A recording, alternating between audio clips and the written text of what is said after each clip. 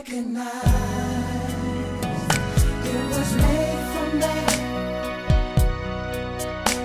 to show us the way. Lord, I thank you for the Sabbath day. Lord, I thank you for the Sabbath day.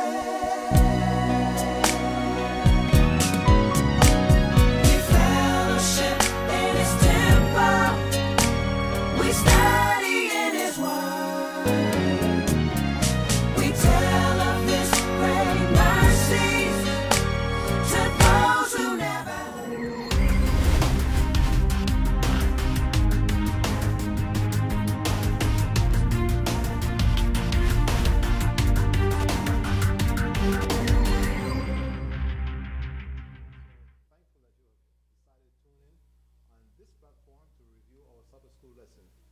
Remember, the key word is review our Sabbath School lesson.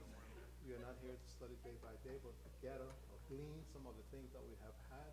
And perhaps while we are here, some new thoughts will come to your mind, our minds. So thank you for being here with us. And those of you that are present, thank you for being with us. We thank you for your presence. As usual, your participation will help to make our Sabbath School much more interactive. So thank you and welcome. At this time, let us have our opening prayer, and we'll pray. Our God and our Father, we thank you for what you have done for us. We thank you for your presence. And most importantly, we thank you for the guidance of your Holy Spirit in your word. So thank you as we review, for we ask it in Jesus' name. Amen. Amen. Well, this quarter, we are studying a very interesting set of studies. Perhaps you have never looked at it from that perspective. Perhaps it's something you have seen before.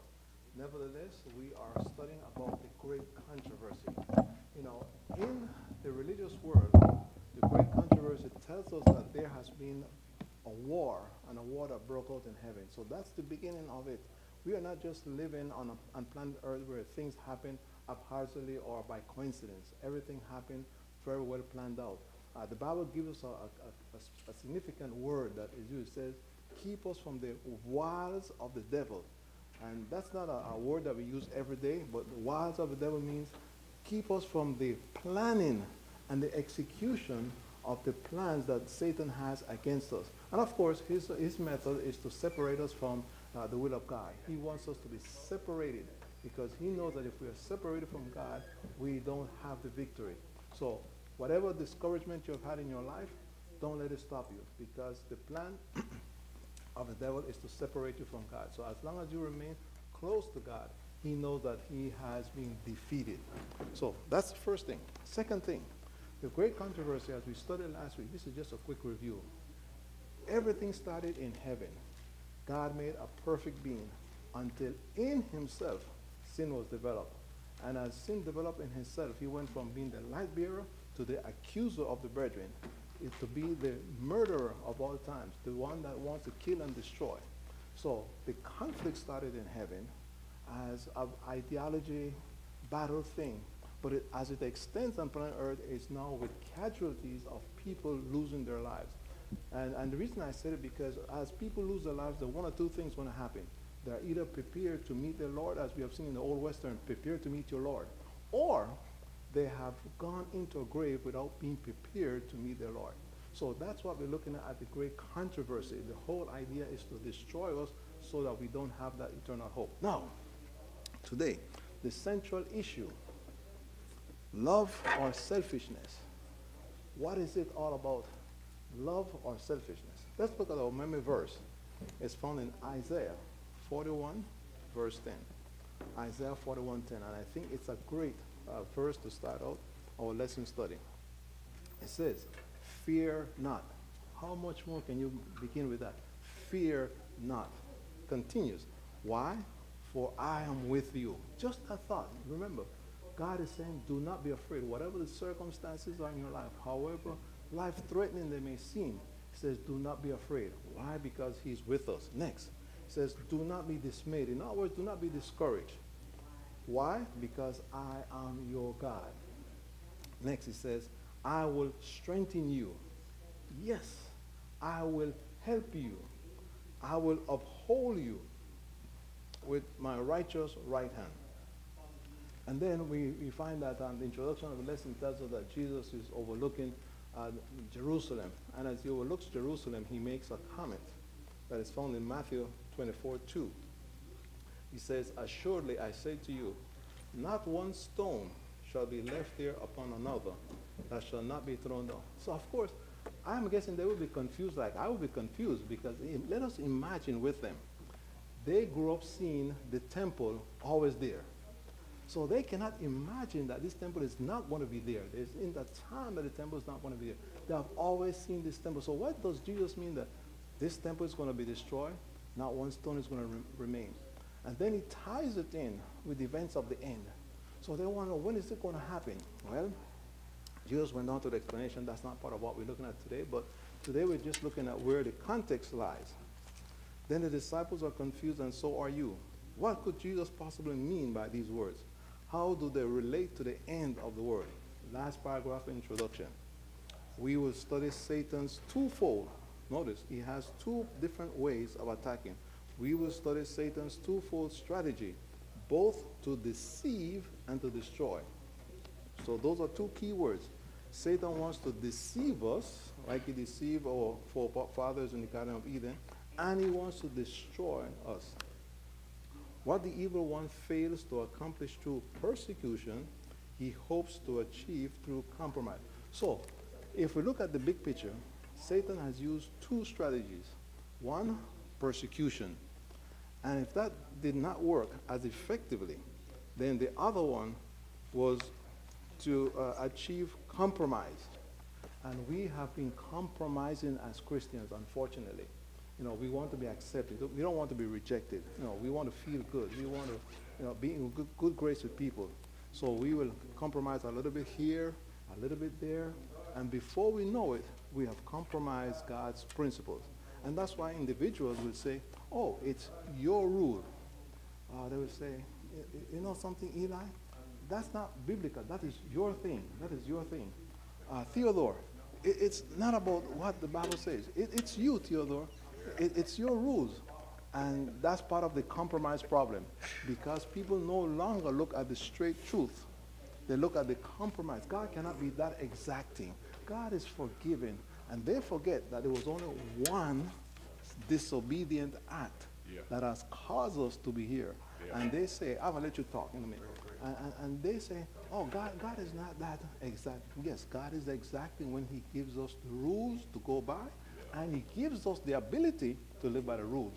So we need to understand Satan has two methods, persecution and compromise. And the last part says, God is never caught by surprise. And even in the most challenging times, he preserves his people. My brother, you want to say something? I'm concerned about your own opinion and your decision. I was actually this a couple of weeks ago, a couple days already, about the King James Version. Now, version is somebody's opinion. Okay, go ahead. Oh, yeah, they are.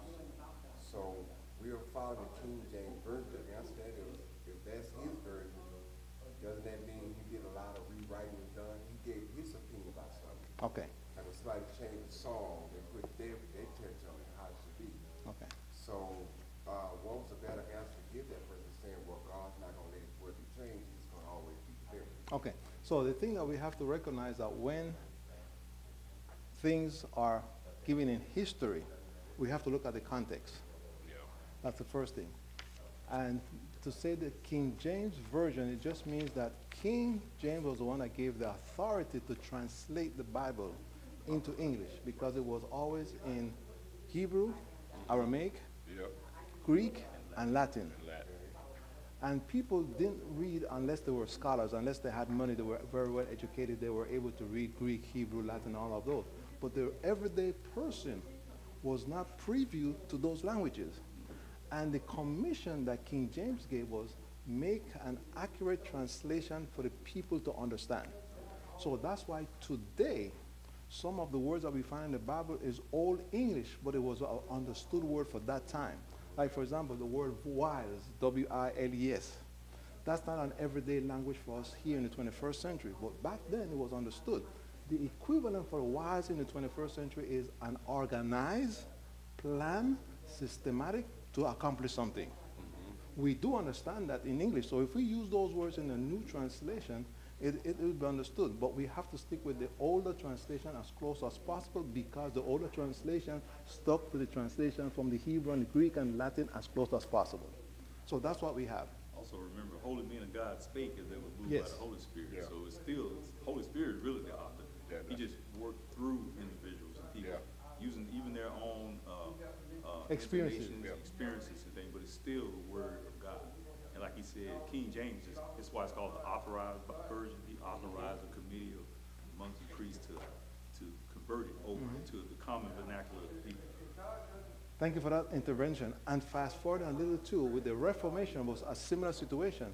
When the Bible was translated from the Hebrew, Latin, and Greek to German language, then the German people were able to read the Bible for the first time in German. They didn't have the problem, because at first they could not read it because it was exclusively done by the priesthood only. Bibles were chained to the pulpit, and only those that were priests were allowed to go there, have the key, and turn the pages. So if you were not a priest, you could not have access to the Bible. So imagine now the joy when the German people got it in their German language. Yeah. Same thing English. When they got it in English, they were, oh, wow, this is great. So as we look at this, we always have to remember two things. One that Elder Maurice just mentioned, that the inspiration came from God. It does not mean that God said, okay, write A, B, C, D. God inspired a person, and in their personality, they wrote what God inspired them. So if I'm a doctor, I'm going to write from a doctor's perspective, being very methodic. Like Luke says, let me give you the history of what happened. Yeah. Because he was a doctor.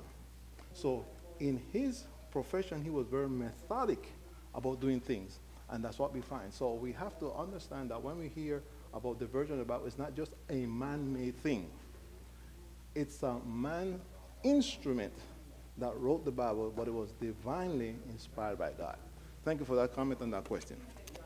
Okay, so now, Sunday gives us something interesting. It says, a broken-hearted Savior. What does it mean that? A broken-hearted Savior. Let's see what the introduction tells us on Sunday's first paragraph. It says, as Jesus sat on the Mount of Olives, overlooking the city of Jerusalem, his heart was broken. John's gospel says he came to his own, and his own did not receive him. Now, if we put it in a bigger context, Jesus was heartbroken not only because he saw what Jerusalem did, but he was heartbroken in the context of what they did not accomplish, what they could have. The Jewish people had the potential to be the greatest nation on earth, the one that had the most advanced education, the one that would have the most financial stability, and most importantly, they will be the carriers of truth to the rest of the world. Yeah. And Jesus, as he looks at Jerusalem, as his time is getting closer, he cries because they did not accomplish what they should have. It's just like sometimes we have friends or children or whatever it is, and say, wow, Johnny had such great potential, but look what Johnny did. Johnny just stopped right here. He dropped out of high school. He was the smartest kid from first grade all the way up. Yeah. And when he got to the 11th grade, he just dropped out. But he had so much potential. What could not he have done? And it hurts because you know the person you know. So imagine now God in his love for his people, all the things that they could have accomplished, of course he's going to weep and cry to see that they have failed to reach that height that he wanted for them. Yes. So do you think, being that we have the same potential after he died and sacrificed for us, that he still mourn and sorrowful for us because we have great potential, we have a closer access because Jesus already died and sacrificed and made a way that we still have all these things that we need, like a peace of mind, no worries, faith and confidence. We have all these things and the Holy Spirit, and we still fail to do certain things. Do you feel that he would still be mourning or feeling a certain kind of way, even though he loved us and mercy and grace carries? Okay, so let me try to answer it this way. Those of you that are here present and those of you online, do you have children, adult children, between the 20s and 35s? Do they always make the right decision? No. And when they come to you requesting your advice or something and you give it to them and they say, nah, I'm not going to do that, how do you feel about it? Disappointed. Disappointed because you have been down that road before, or you have seen somebody gone down that road before, and you have an idea what the results are going to be. And when they ask you for the advice and they reject it or refuse it, you say, oh man. And you know they know better. And they know better. You know. That's exactly how God feels about his people. And more. And more. Because remember, when he created us, in what image did he create us? In his own image. So most naturally, if we miss that mark of representing who he is and what we can accomplish, he's going to be disappointed and hurted. And moreover, knowing that Jesus, at the time as he's looking to them and seeing prophetically, his time is coming to an end, and they did not accomplish what they did. Let's look at it again. John 1:11 says, he came to his own, and his own did not receive him. You can't be more disappointing than that. Next, Jesus' love for his people flowed from a heart of infinite love. He repeatedly appealed to them in love to repent and accept his gracious invitation of mercy. Let's look at some of the verses here that is given. It says to look at Luke 19:41-44 and Matthew 23:37. Let's see what is it saying. Luke 19:41-44 and Matthew 23:37. 19:41-44. Matthew 23:37.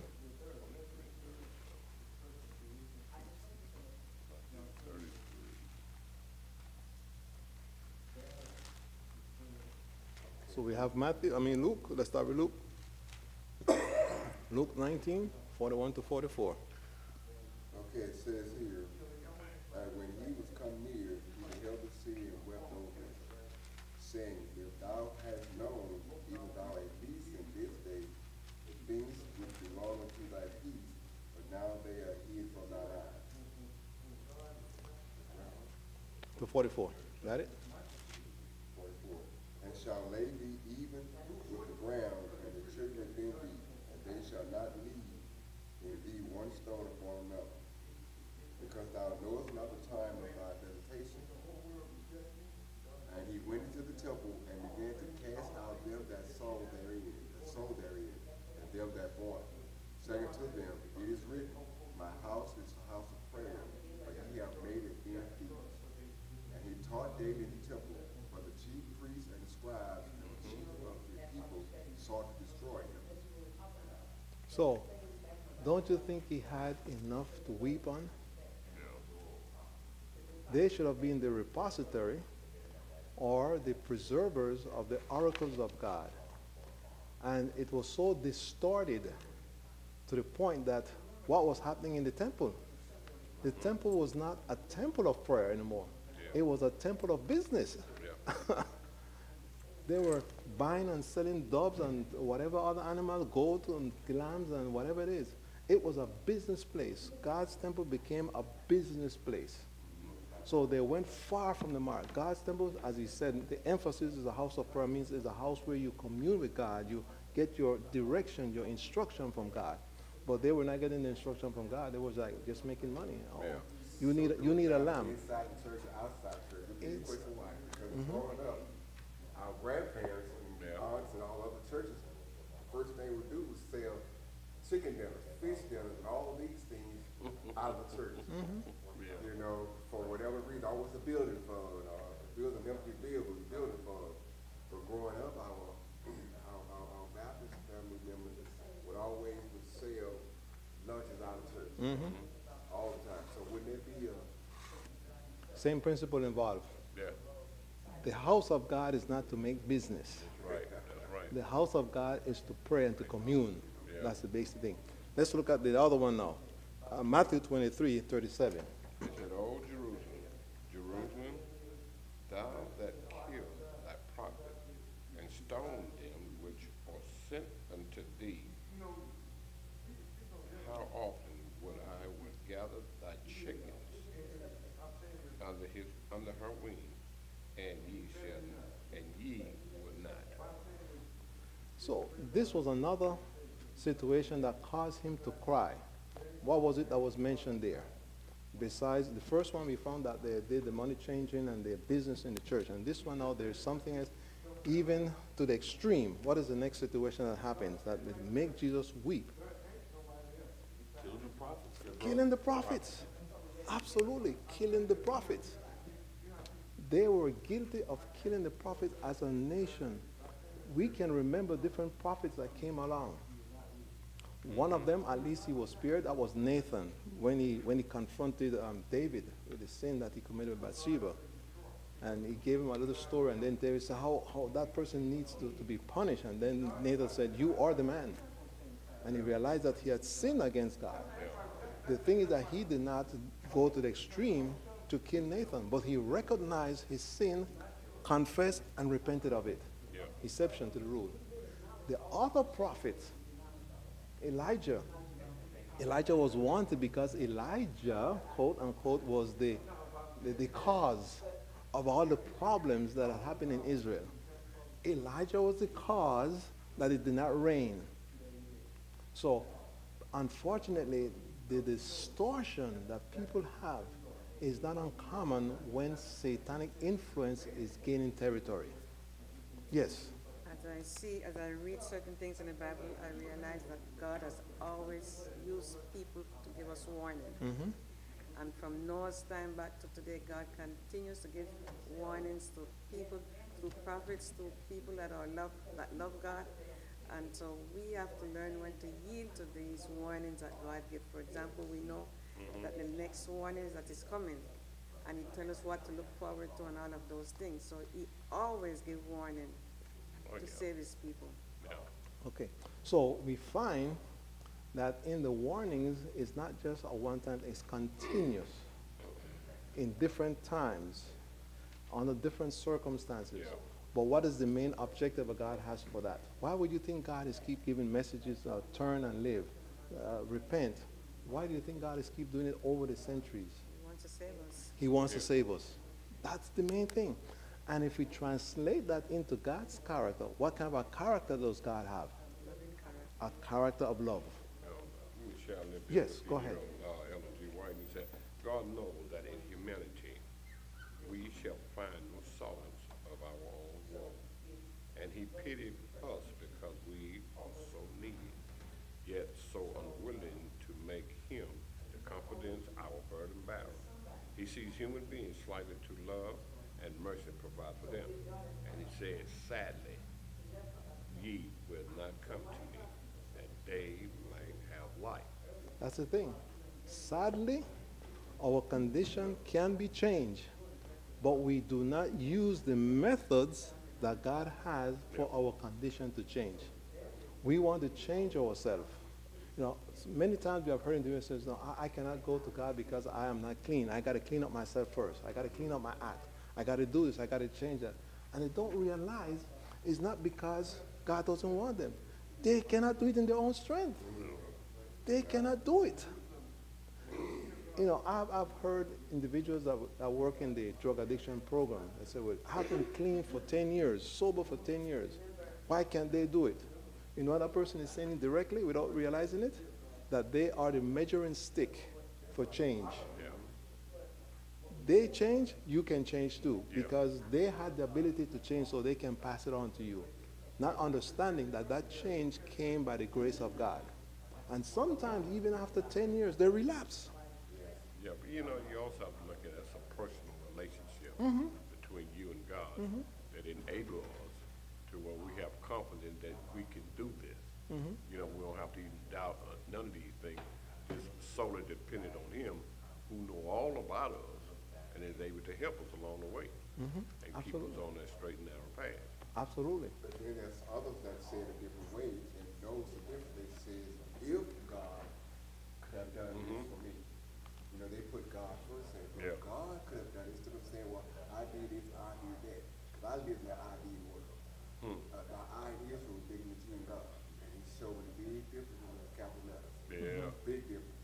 And so now I hear a lot of people that says, if God, he said, don't worry about it, you're going to be okay. I'm hear something that say, no, if God can change me. Yeah. So they're automatically giving God the honor and glory for doing that. He guarantees working people.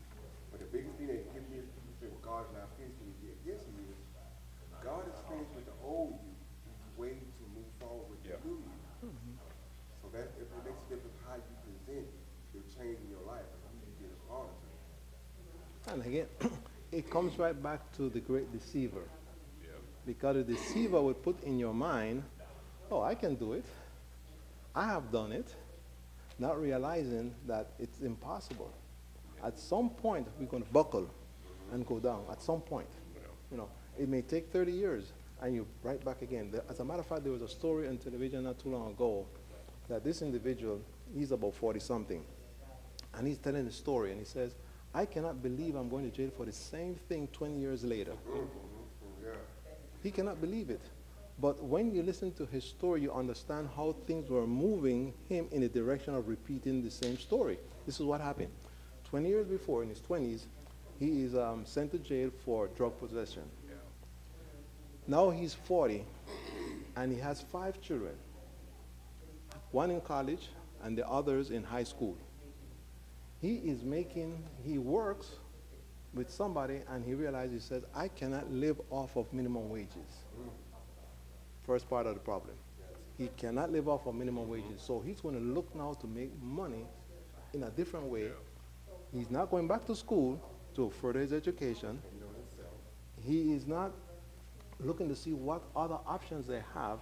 So his immediate result was, let me sell drugs. I'm not going to use it. I'm going to sell drugs. And he says that while he's selling drugs, in the back of his mind, he's thinking, when are they going to arrest me? Because he knows it's going to happen at some point. He's afraid at some point it's going to happen. And sure enough, it did happen. Yeah. He's sentenced to prison. And while he's in prison, the children now start to get affected. The one in college drops out. The 2 older ones in high school decide that high school is not for them.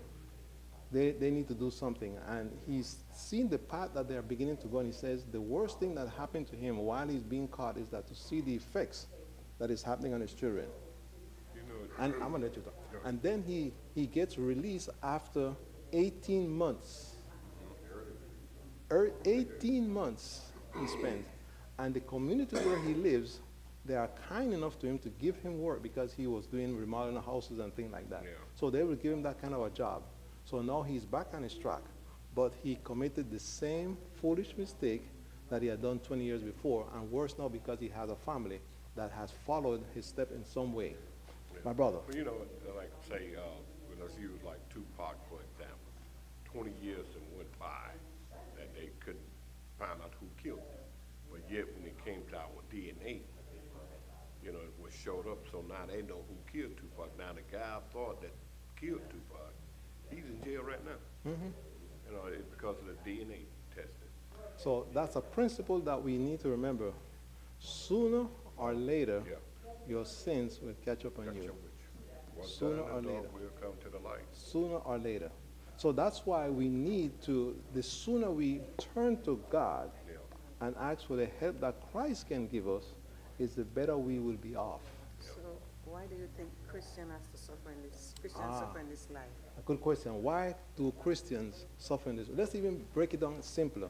Why do good people suffer in this world? And when we say good people, we include Christians. So why do good people suffer in this world? What are your thoughts? What have you discovered? Why do good people suffer? We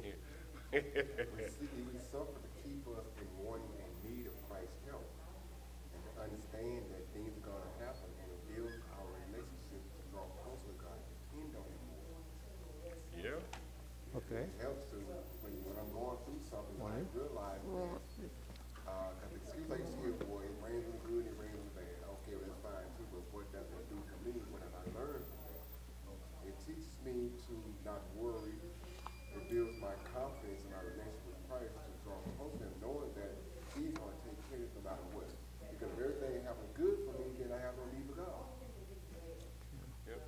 All right, our next thought. Why do good people suffer?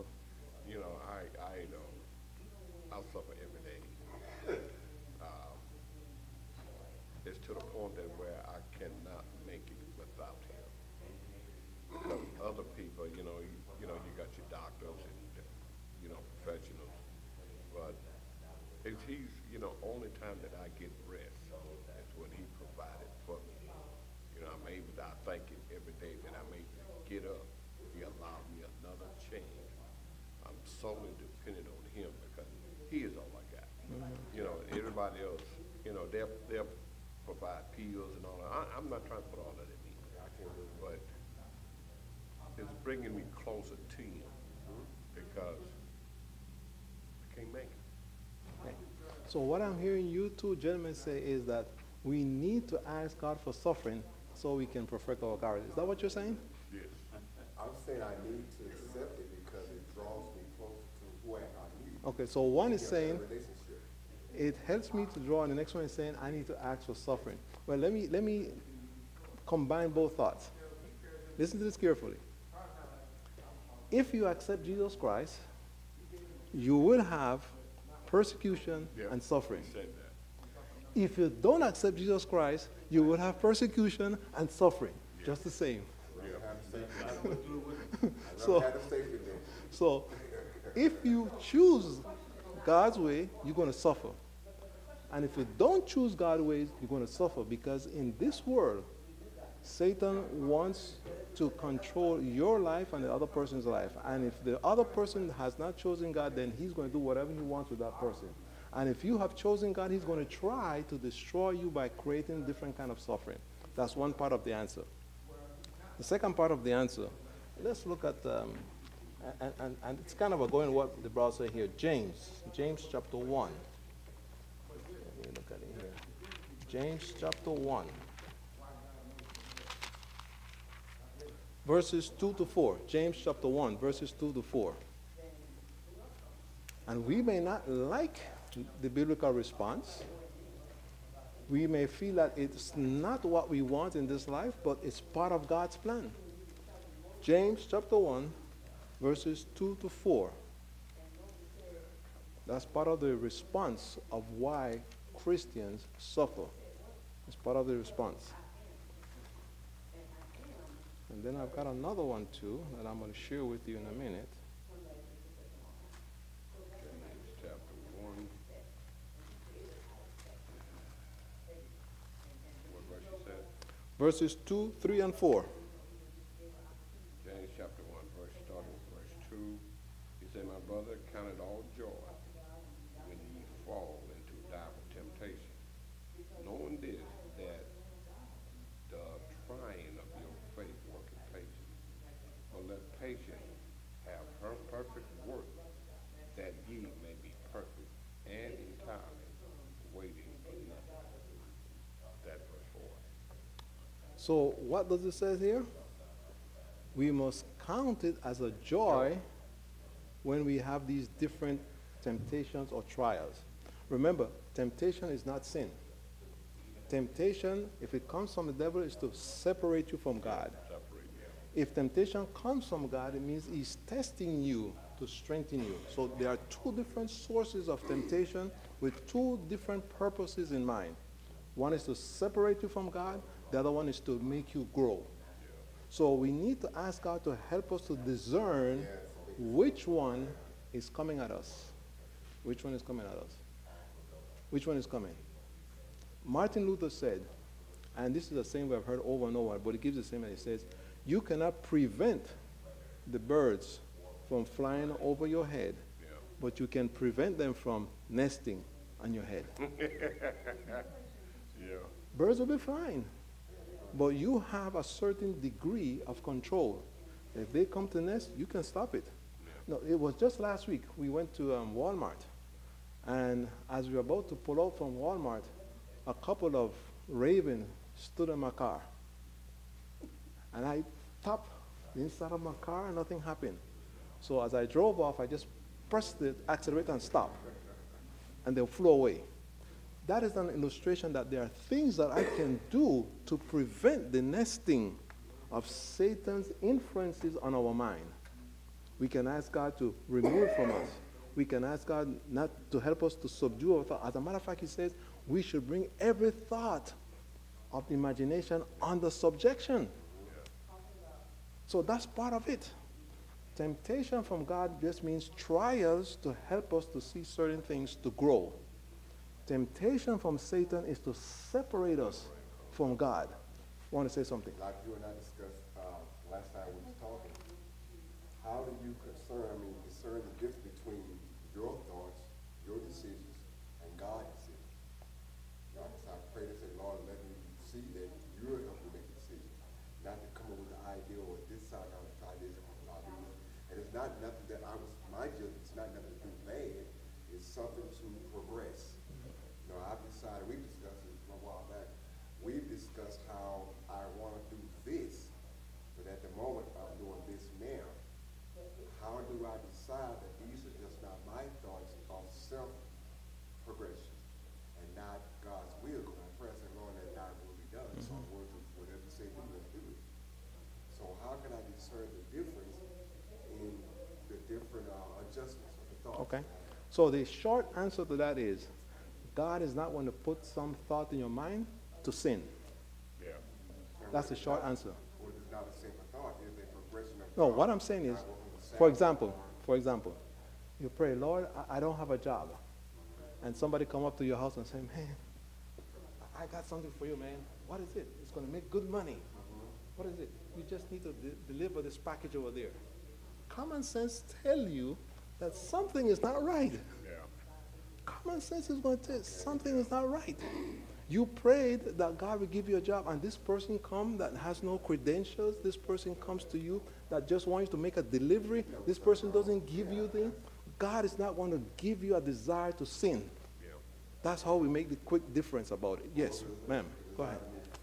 It says, the question was, why Christians suffer in this world? And I think Isaiah 41:10 give a good answer to that question. Difficulty will come, but we must know that we are within God's will. Okay, so let me just share with you Ministry of Healing, pages 470 and 471, that speaks about trials and the trial that's coming from God.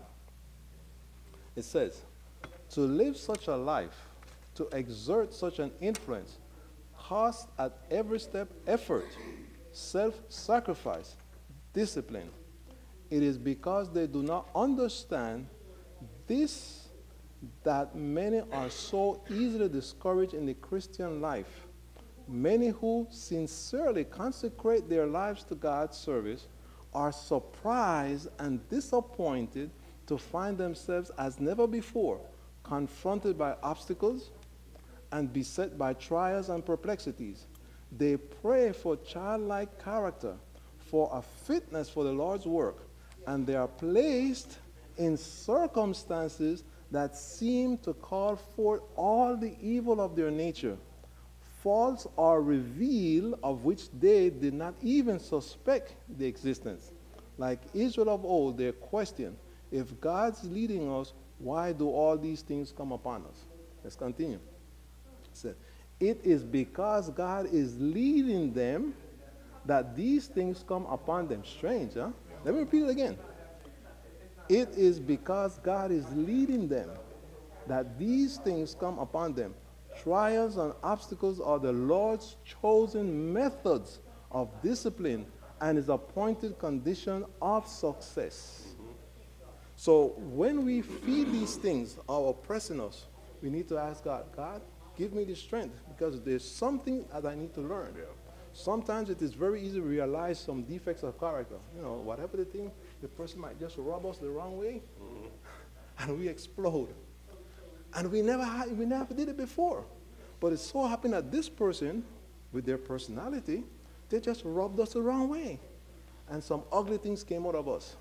We thought it was never there. So we realized that there is this ugliness that needs to go. So now we're going to ask God to remove this from us. Yeah. Because God has allowed this person to come in contact with us. He allowed this circumstance to come. Otherwise, we will never know. We will just go along happy. Oh, man, praise the Lord, I'm ready for translation. I am so ready for translation. There's nothing wrong with me anymore. I've given my life to Christ, not realizing that there are some ugly things still inside there. They're lurking around. And it's only by these trials that God allows us to be tested that we can know what is still there.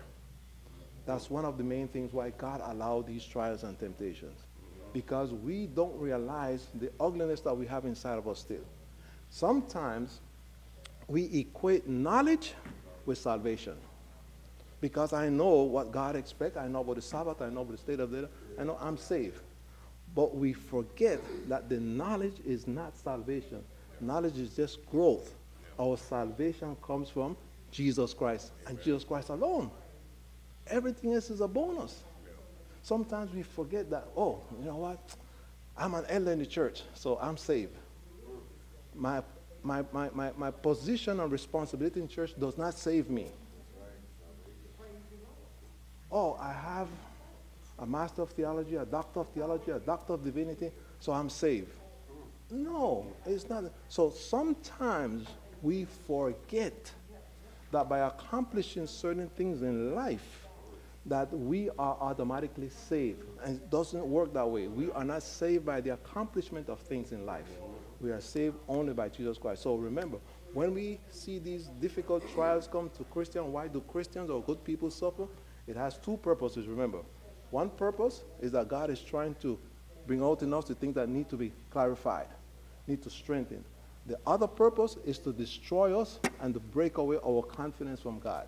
If this thing is happening that we're being disconnected from God, then we need to pray that, God, help me to trust you. Help me to trust you. Because at some point, this is what usually happens. One or two directions. The trials come on the good person. The trials come on the Christian. And it's so overwhelming. They say, I don't want to be a Christian no more. Why bother? Because when I was out there in the world, none of this happened. It's hard. So they walk away from God. After many years, like this guy, 20 years down the road, he went back to jail for the same reason. 20 years down the road, after we were walking with Christ, we said, no, I'm just going to just go away from it. So remember, when these things come upon us, James says, is to fortify us. Ministry of Healing says, is to bring out the good things in us. So we need to pray and not be discouraged. Remember, Satan's method is persecution or discouragement. So if persecution does not do it for him, then he's going to try discouragement. So let us keep fast that God is still in control. Let's look at something else. Tuesday's lesson, speaking of persecution. And I'm just going to mention quickly, the book of Acts gives us a good description of God's early church. And the word that we use in our lingo, in our Seventh-day Adventist lingo, is the primitive church. You know, the first time I heard we need to be back like the primitive church, I was thinking, primitive church? What do you mean by primitive church? Did these people were so primitive or something? Not realizing that it actually meant something different. Primitive church in our lingo means the first Christian church. So when we talk about let's go back to the primitive church, we are saying let's go back to the first church that Christ established on earth, that we can move forward from there. So what happened in Acts chapter 1, we find that they are in the upper room. They are waiting for the gift of the Holy Spirit. And it's about 120 people. Then Acts chapter 2 tells us that something marvelous happened. How many people were converted in one day? 5,000? 3,000? Somewhere around there. 5,000 people were converted in one day. And this is where we get confused many times. We say, oh man, the Holy Spirit, we need to have the Holy Spirit and have 5,000 people converted in one day. But what we don't remember, that this result of the 5,000 people was a situation that happened over a period of at least 3 years. Jesus is walking on earth. He's doing miracles. He's preaching. As a matter of fact, that we use this phrase that Jesus did more healing than preaching, but the Bible tells us that he did all three. He preached, he healed, and he studied in the synagogue, all three. But the emphasis in the rest of the gospel is the healing part, when he did all three. So we need to do all three, all two, or one. Which one do we need to do? All three. Thank you. But how can we heal today? We don't have the healing power. Christ has to use us to heal. Christ has to use us. And he will use it whenever it's necessary. For example, speaking of healing, my wife knows about this. We had a friend in New York City. One day they came and said to us, the child is not walking. So what happened? They took the child to the pediatrician. The pediatrician could not figure out why the child was not walking. So I said, okay, let us get together, pray a few days before, then we're going to go to the hospital and anoint the child. We prayed on everything before because we didn't want to be presumptuous that we were doing it. We want to make sure that we were the instrument available to God's healing. And we explained to the parents and everything, and we got there and we prayed and we anointed the child. The following day, the child was up in the crib in the hospital. Doctors were just as astounding as when it happened before as when it happened after. They could not explain why the child was not walking. They could not explain why the child was walking the next day. Spirit of God tells us that the reason we are not seeing more miracles today is because people will take that as a sign and don't study the scripture anymore. So God is going to allow a minimum amount of miracles as opposed to the multiplicity of miracles that was happening before. Another thing is that people go by the thing of signs. Oh, if that's a miracle, it's going to happen. And we have seen it in our 20th and 21st century. A lot of these gospel preachers, they've come and touch the head, and the person falls back. And after a while, it is discovered that all was a gimmick. 90% of those things were a gimmick, as opposed to real healing. So we have to be careful when we are looking only for miracles to happen as a guide that God is present. God does miracles every day in different ways that we don't recognize. The problem is we are looking for miracles the same exact way that it happened back in the first century. And remember this, God has 1,000 different ways to meet the needs of his children of which they know not. So when we're looking for a miracle in one way, there are 999 different ways for miracles to happen. So those are some of the things why. So going back to Acts, we find that, I think it's in Acts chapter 8. Yes, Acts chapter 8. But where did you find that in the Bible? What's that? God has 1,000 ways to meet. No, it's not in the Bible. It's in Colporter's ministry. But if you think about it in Scripture, let's see the principle behind it where we can find it. It says, all promises in him, Jesus, all promises, so we don't know the amount of promises, the number, all promises in him are yes, true, and amen. They are confirmed, every single one of them. Some scholar, biblical scholar, took it upon himself to count the promises in the Bible, and he came up with over 10,000 plus promises. Over 10,000 promises. So if there are 10,000 promises in the Bible, we just need to familiarize ourselves which are these promises and how to ask God to manifest themselves in the lives of our families, our friends, and neighbors. That's what we have to do.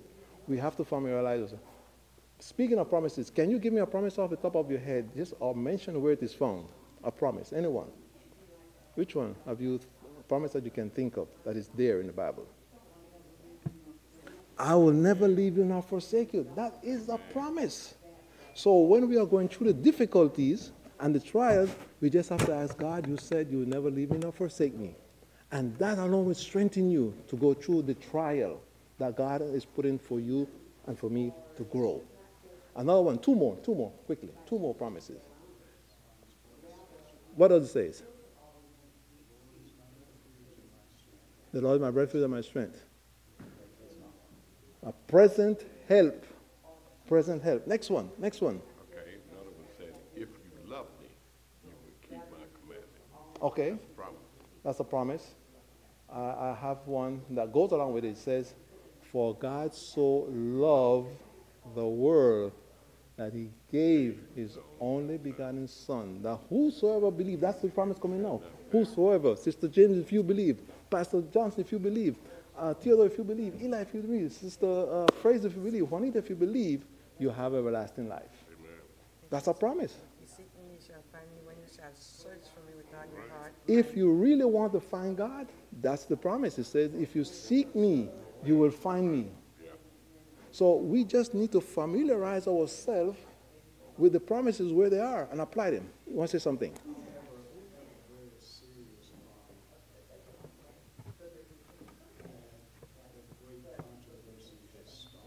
Mm-hmm. This lesson says, do not believe that he loved or he said. Mm-hmm. Everything that you're going through, the reason why we have trouble in the promises and with the persecution we call, and the only reason that it's a persecution to me is that my realities and my belief is different. When I believe They don't it's match. supposed to be one way and in reality is another way, I have a problem processing, and I'm going to blame it on somebody. Mm-hmm. And if I don't know that God is love, I think he's so. Mm-hmm. So I blame it on him. That's why I can walk away from him when things don't happen the way I think it's supposed to. Not the natural principle. I lose my brother, I lose my God. Because in my mind, I have this settled that God is love. Mm-hmm. And that he has nothing to do with these things. The moment that I understand how much he loves me, that he is love, this is not a problem with me. Mm-hmm. Mm-hmm. I accept it. And when I was talking about when he said whether or not I should take this job or progress in this one, I won't know until I do it. Mm-hmm. If it's the right way, it's going to progress. If it's not, it's going to fail. When they told me to leave Egypt, the idea was, we're going to go to this place, we're going to have a problem, we're going to go to Jamaica, we're going to do all this. But the moment that expectation was surrounded by armies and no water and hot sun, Yeah. all these things, it's like, is he just selfish, or is he coming out here trying to show us that he's the big man and he's just using us as a pawn here to do all of this? Or is this an expression of his love to show me that I prefer Egypt over you? So all of these things are working to reveal to us who he is, but even more so to reveal to us who we are. And another thing with that I realize and understand is the more you rely on him and trust him and believe in him, the easier it is to accept what's going on around you in the reality. You know, like for instance, I sleep better. I don't have the headaches I used to. I don't worry as much. And like I say, it's so much to be at peace. And when you ask him to be at peace, he puts you in a situation where you have to realize how peace comes about. And so when things come about, or the job, or the vehicle, or the finances, you say, you know what, Lord, I'm not going to worry about it. I prayed about it, I give to you, whatever you're going to do, and that's that. And you can sleep so much better knowing that it's going to be taken care of. And it makes a big difference to deal with that and to understand that, and almost make you feel guilty to a point of how your past was that you didn't realize this. But to know it now, you know, it seems like you're almost cocky or overconfident, but it's not in yourself, it's in him. I don't worry about things, and I'll be more than glad to tell others. I have a lot of young guys that I work with, and they OG with stuff, this, that, and other, and they start to relate to me more, and I tell them, men, don't let nobody control your day. And they come and ask advice and questions. I say, well, and I give them the answer, but I say, well, Lord, give them the answer that you want me to have, because I might not say the right thing, because I'm good at that. So tell me what you want me to tell them. And if it seems like if you talk to this one, they wind up bringing another. They wind up bringing another. And before you know it, half the crew coming to you to talk to you about something and ignoring the person that you think would have the answers. And it's shocking. They say, Lord, I'm not going to worry about it. When I get up, I say, Lord, I'm going to crank the car, but don't crank up. Oh, well. This promise to you, you're supposed to take care of this, or can't happen. Oh, well. And now my old wells become almost like cocky. I don't care. If it happened, it happened. And it feels good to have that confidence in God. Not just faith, because faith wavered. It's that confidence and trust. Okay, so let's flip the coin a little bit on that now. Go ahead. Don't flip my coin. What if by you sharing your God-given experience, you're being persecuted? shun you. When they see you, they walk another way. No longer they say good morning or good night. And sometimes you see them like standing on the corner and they're looking and talking about, and you know they're talking about you. You come close to them, they scatter. What does that do for you as a Christian? Go ahead. Personal experience. Yeah, there you go. There was a guy that lived next to us when we was coming up. Meanest guy on the block. I mean, he was cursed from his porch and all of the balls that was in his yard. Nobody could come. He would not speak. Every morning I'd walk by and say good morning. That kills him. Every morning. And they would ask me, why are you speaking to him? You know how he is. His response or his action does not control mine. When God's love is there, nothing around you affects That's what right. he has put in you. That's right. You affect that. Now, the consistency in your life will allow them to see Yes. who God is in you. So, with that And said, by the way, I'm going to ask the question, is it persecution or is it revelation? persecution or revelation. Persecution means that they're coming after you physically, and not just to say, hi, brother. Yeah. They're coming to hurt you. Revelation tells you God is working. The change is about to come. When? We don't know. But we are being consistent. We are not being accepted. We are being consistent. Revelation is there. So persecution, look at the form. Acts. Acts chapter 8. This is Christ's church now. Acts chapter 8. We begin to see persecution happening to the primitive church, reminding that the word primitive church means the early church of Christ. And Saul was consenting unto his death, the death of Stephen. And at the time there was a great persecution against the church which was at Jerusalem. And they were all scattered abroad throughout the regions of Judea, Samaria, except the apostles. So persecution created something. What was it? Separation, disbelief, fear. Separation. And they were scattered throughout Samaria, except all the apostles. Okay, it doesn't say what yet. It just says that they are fleeing. 2. And devout men carried Stephen to his burial and made great lamentation over him. As for Saul, he made havoc of the church, entering into every house and hauling men and women, committed them to prison. Therefore, they that were scattered abroad went everywhere preaching the word. So even in a bad situation, something good came out of it. God's church was persecuted, but God's message went forward. That's what we're seeing. Next. Then Philip went down to the city of Samaria and preached Christ unto them.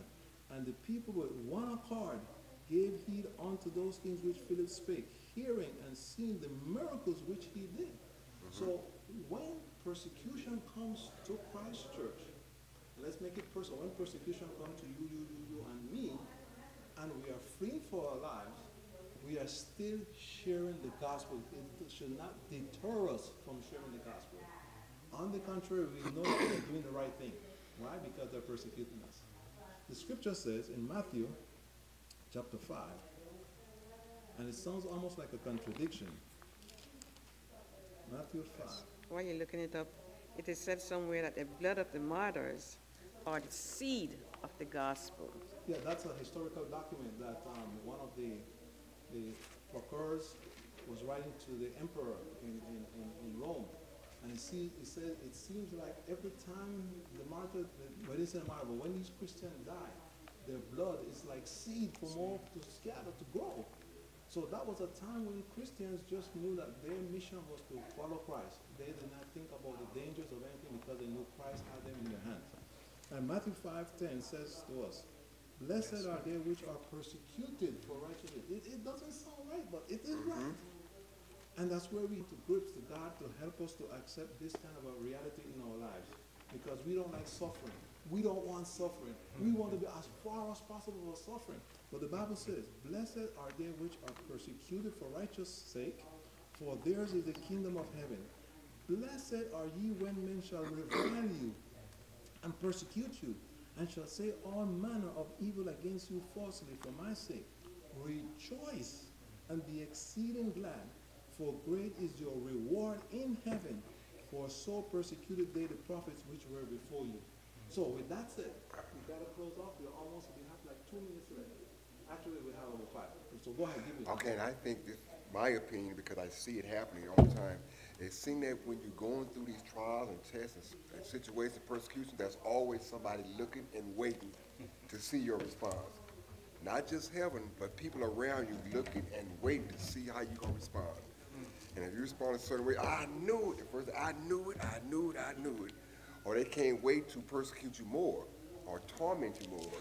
So it seems that it's good to stay within your realm of understanding. Stay within your protection, like that arm, with the wings of their mother hen protecting you. Because it seems like every time you're going through this, you look around, there's that person. Or there's somebody come up and saying something. Like when Moses was going through this situation, there's always that one in the crowd saying, well, Moses, you did this. Or there's always somebody there to add to it, to add to the flame, to see how you're going to respond. And if you respond the way they thought you would, I knew you would, that's the first thing they do. So you have to be prepared and ready at all times, I guess, Each situation mold you and make you stronger. And you could take on these darts and blades and words. Because now it's like person road rage, you look straight ahead, they say certain things, they bless their heart, you keep on going. Back in the days, you can't wait to follow them to see where they're going to stop at. Well, speaking for himself, couldn't wait to follow them. And so remember what you said yesterday, a couple of blocks away? Now, don't worry about it. God got that.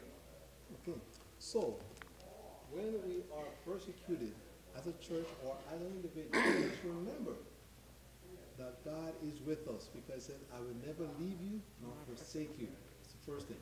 Second thing, let us remember that in the persecution that we are moving, we are taking the gospel further, because God wants us to spread the gospel. Yeah. The third thing that should come to mind, which is not always the best thing, God said that if we are persecuted, we are blessed. Yeah. That doesn't come natural to our minds. Yes. Don't forget the for righteous sakes. Mm-hmm. And Some of us are persecuted because we deserve it. We messed up. and that's why It's the our scripture fault. says. That's why the scripture says, it's better if they persecute you for righteousness Righteous. than for evil speaking. Yeah. So if you're going to go to jail, if you're going to be persecuted, if you're going to be, whatever circumstance negative, make sure that's because you are being a Christian, not because you did something stupid. Not a boastful Christian. Yeah. So, with that said, let's close off with one more here. Let's see.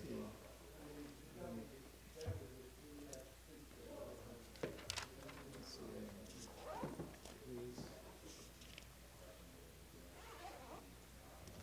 It's on Friday's lesson, the second paragraph. I think this is a good one that wraps up that it's either selfishness or it's love that's going to motivate us. And that's it. That's the whole crux of the lesson. What motivates us to be a follower of God? Is it love or is it selfishness? It says, the mysterious providence which permits the righteous to suffer persecution at the hand of the wicked has been a cause of great perplexity to many who are weak in faith.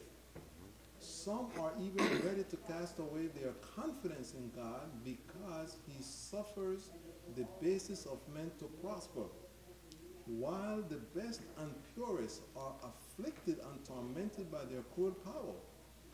How it is can one who is just and merciful, and who is also infinite in power, tolerate such injustice and oppression? This is a question with which we have nothing to do. God has given us sufficient evidence of his love, and we are not to doubt his goodness because we cannot understand the working of his providence. So that we close off. We will not understand everything. We will see perplexities. We will suffer things. But the thing that is sure, God is with us. And he's not going to allow us to be tortured or suffer more than what we can handle. He knows the limit of our frailties. And because he knows the limit of our frailties and he loves us and he said that he will always be with us. Let us take comfort that whether in persecution or in time of peace, God is with us. Amen. Thank you for your participation. We are gracious that you have been with us. We did our Sabbath School lesson here at Forest Hill. And do not leave. Just remain there because our divine worship continues right here. And to you that came to Sabbath School, thank you for your presence and your participation that made it possible to make it an interactive Sabbath School. Yes, So at this time, let us close off with our prayer. Father in heaven, we thank you so much for what you have done in our lives. We thank you for strengthening our minds to remind us that we are in the midst of a great controversy, that the war is raging for our souls. But because of your love, oh God, you have preserved us and you will continue to preserve us amidst the conflict. Strengthen our trust in you, strengthen our confidence in you, strengthen our pursuit in finding those Bible principles and promises that will keep us to the end. Be with us now, Father, as we continue to worship you in spirit and in truth. In Jesus' name we pray. Amen.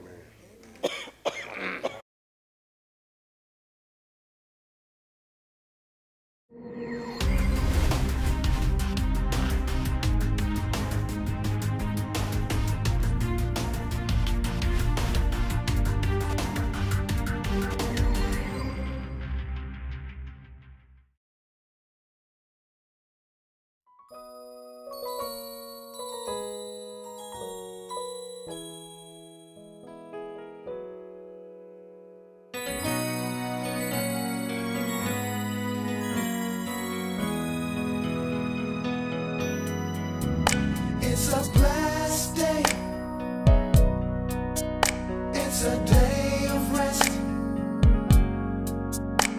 A happy day. A day to celebrate. It was made for men to show us the way. Lord, I thank you for the Sabbath day.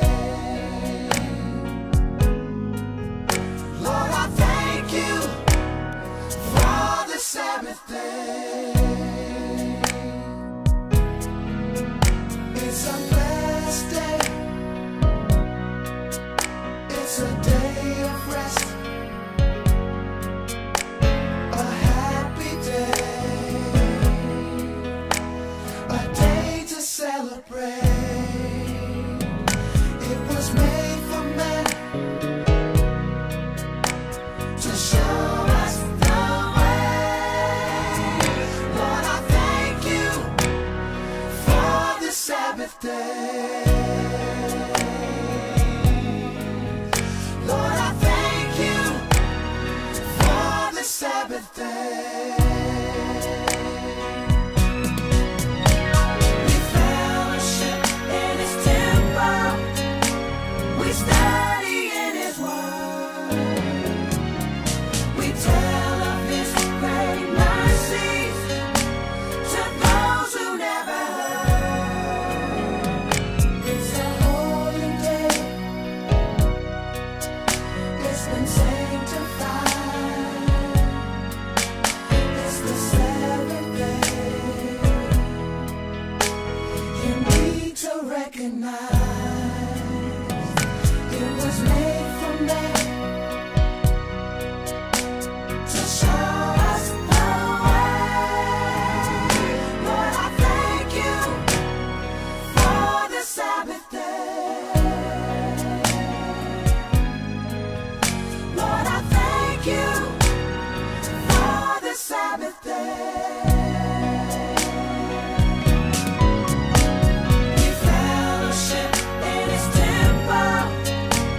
We study in His word.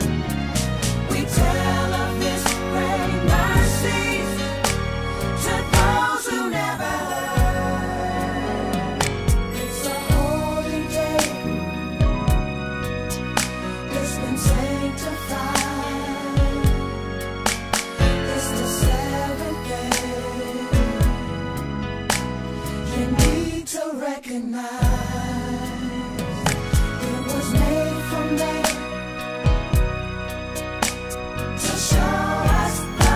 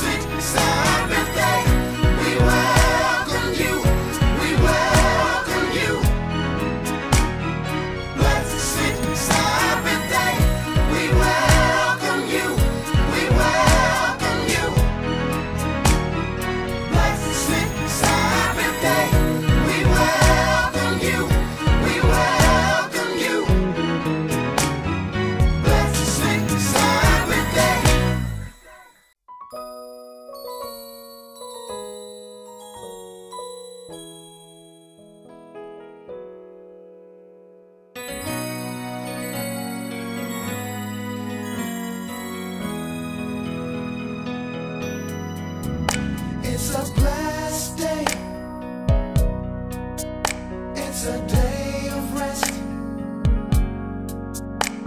a happy day,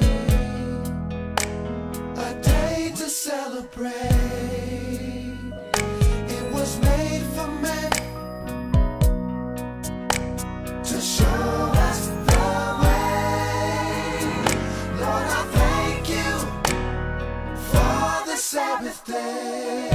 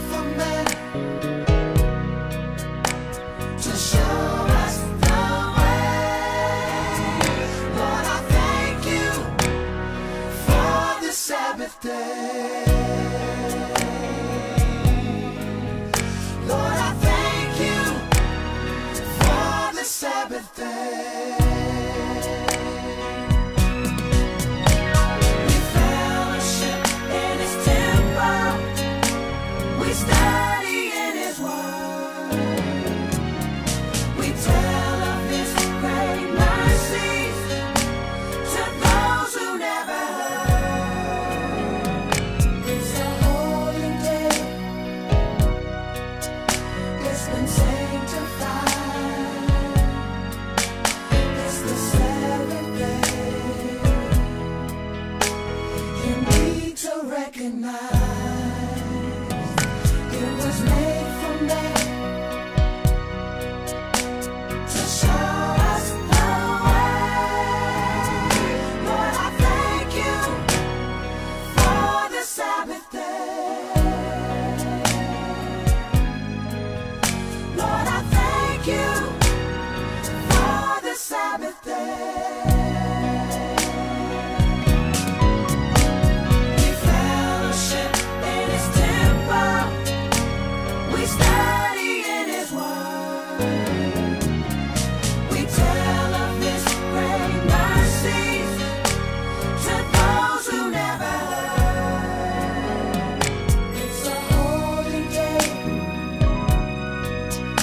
It's been sanctified. It's the seventh day. You need to recognize it was made for me. The time I spent in prison helped me reconnect with God. I learned about myself and gained respect for my family. I desperately wanted to restore the relationships that I lost and get back my confidence. My family never ceased to pray. They were looking forward to my return home. We all saw how God works His miracles with individuals who share their faith with us, teaching and lending a hand in our transformation. That's what this program is all about. Locked up, but never locked out of the connection with God. Join us for a weekend of inspiration and testimony. Witness the power of faith and transformation. Don't miss out. Be a part of the journey. If God says the same, we'll see you there.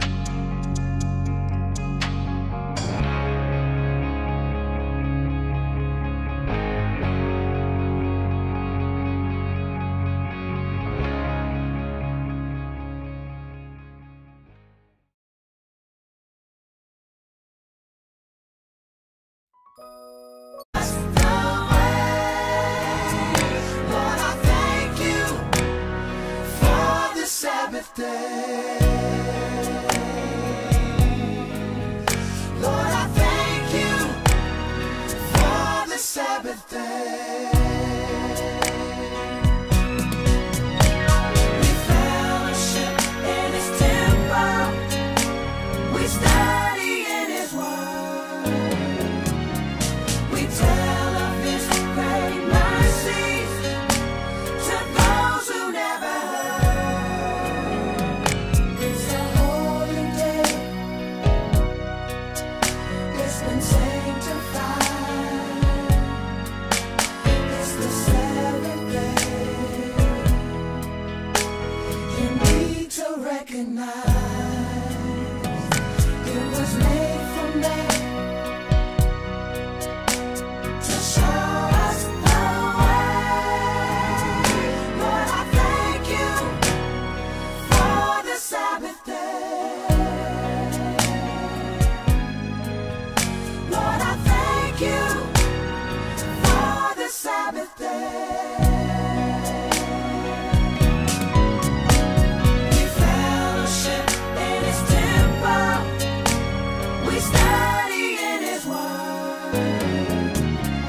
We tell of His great mercies to those who never heard. It's a holy day. It's been sanctified. It's the seventh day. You need to recognize it was made for me to show us the way. Lord, I thank you for the Sabbath day. Lord, I thank you for the Sabbath day.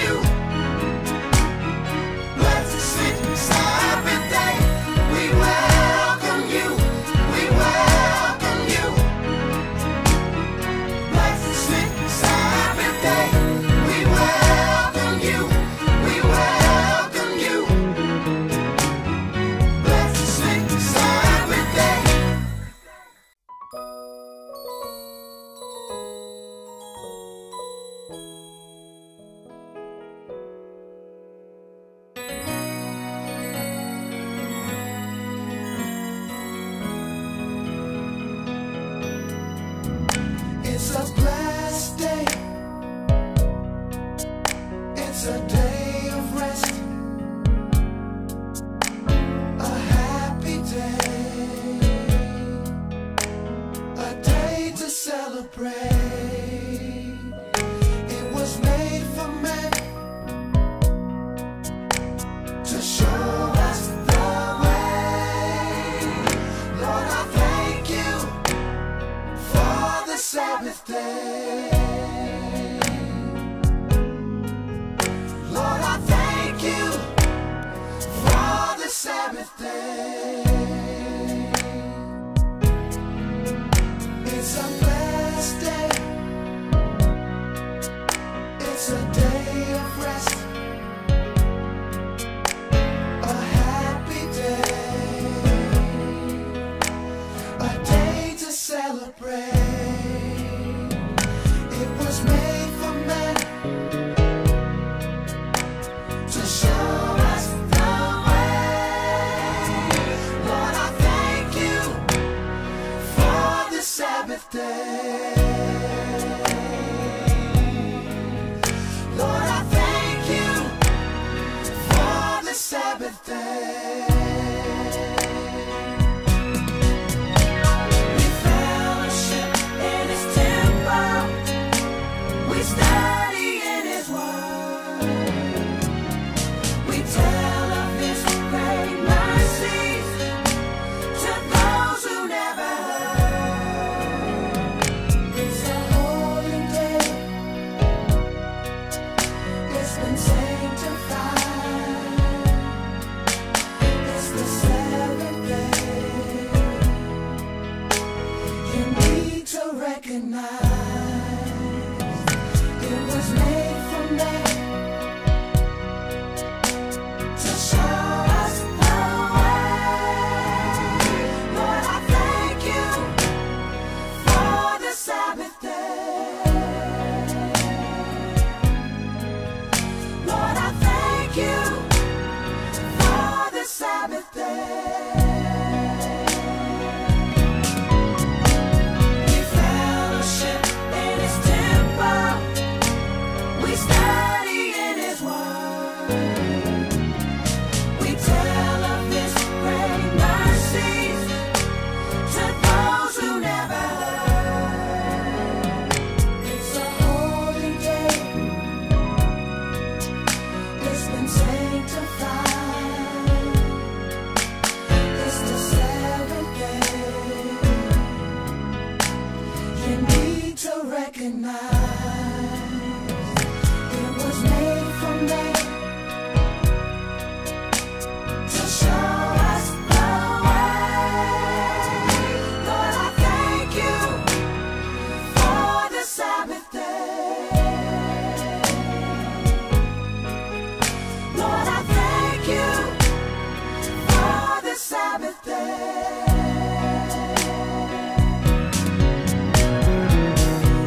Sabbath day, Sabbath day. Blessed Sabbath day, Sabbath day,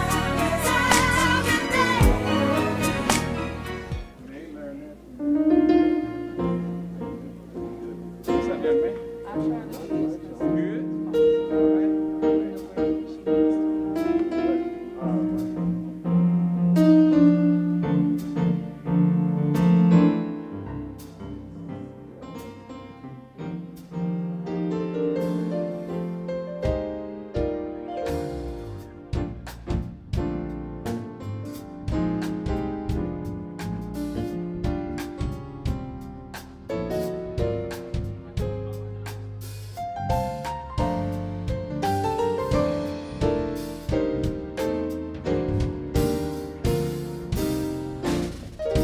I just wanna praise you forever and ever and ever for all you've done for me. Blessings and glory and honor, they all belong to you. Thank you, Jesus.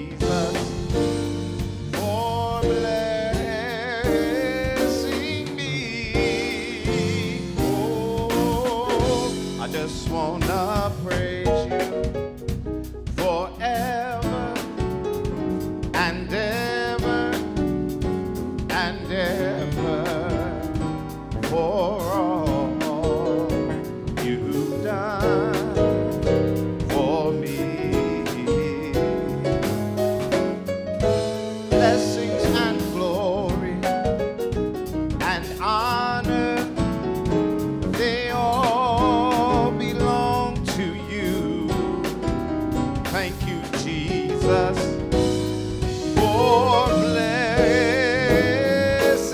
me. Oh, I just wanna thank you forever and ever and ever for all you've done for me. Blessings and glory and honor, they all belong to you. Blessings and glory and honor, they all belong to you. Blessings and glory and honor, they all belong to you. Thank you, Jesus, for blessing me. Yeah. Thank you, Jesus, for blessing me. Thank you, Jesus, for blessing me.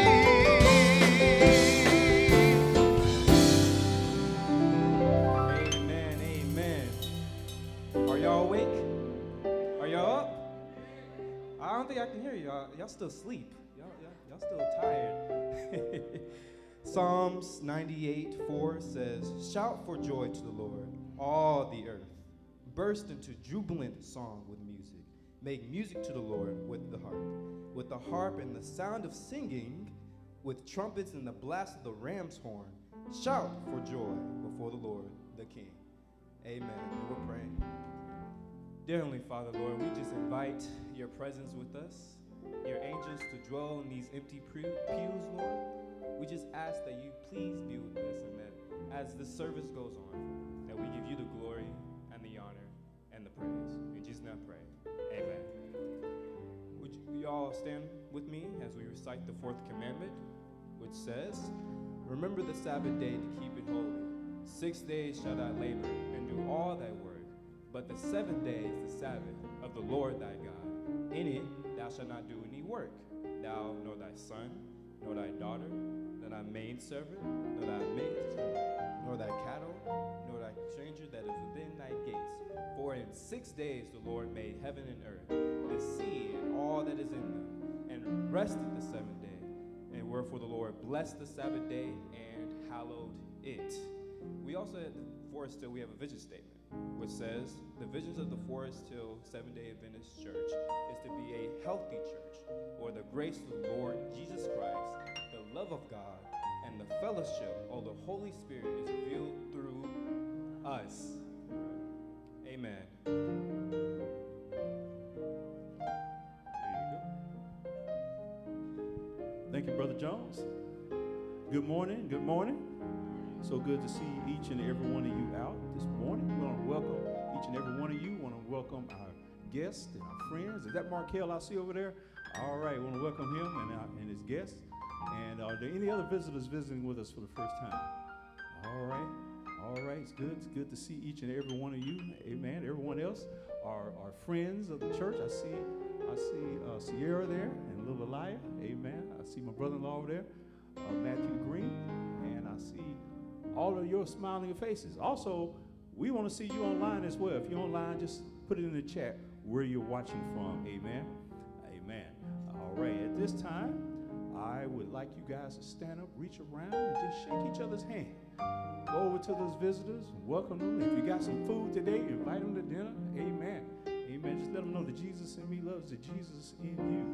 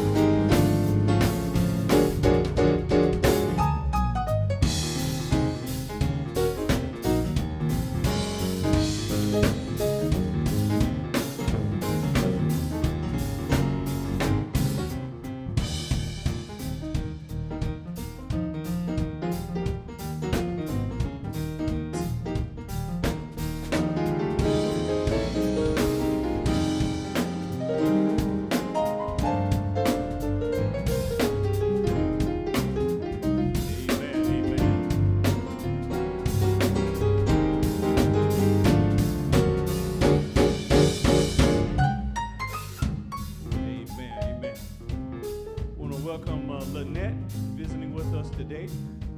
So good to see her. All right, a few announcements I want to make.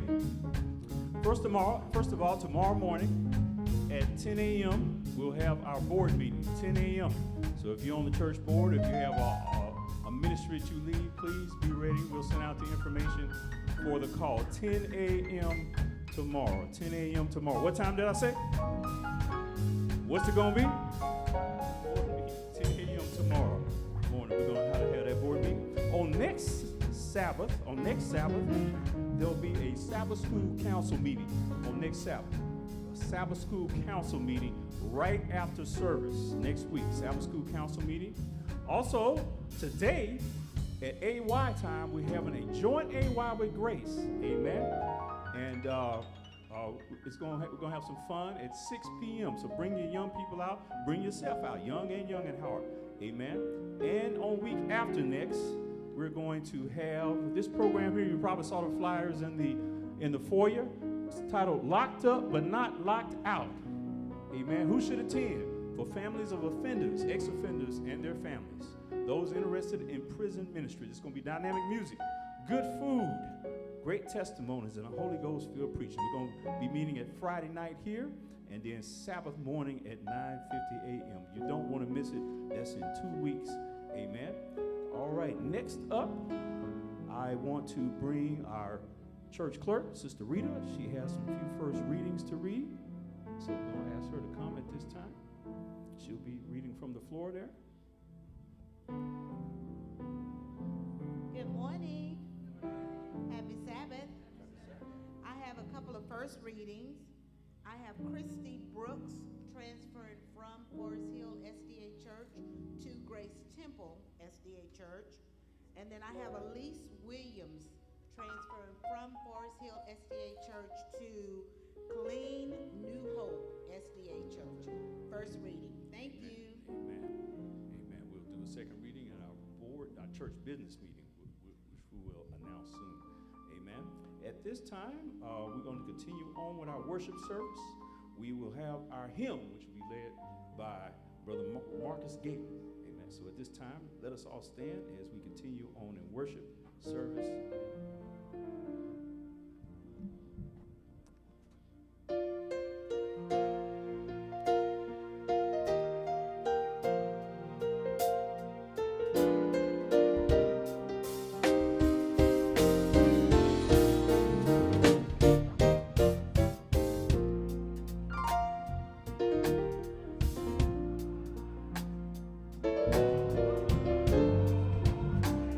Of glory divine, heir of salvation, purchase of God, born of his spirit, washed in his blood.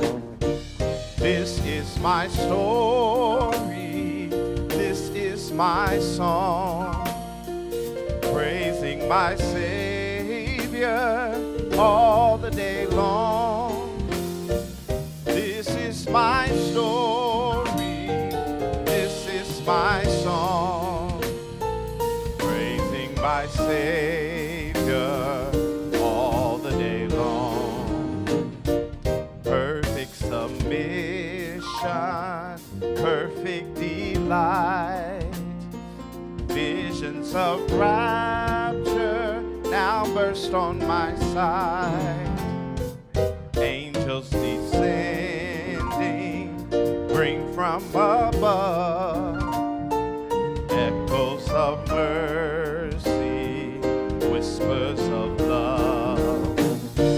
This is my story, this is my song, praising my Savior all the day long.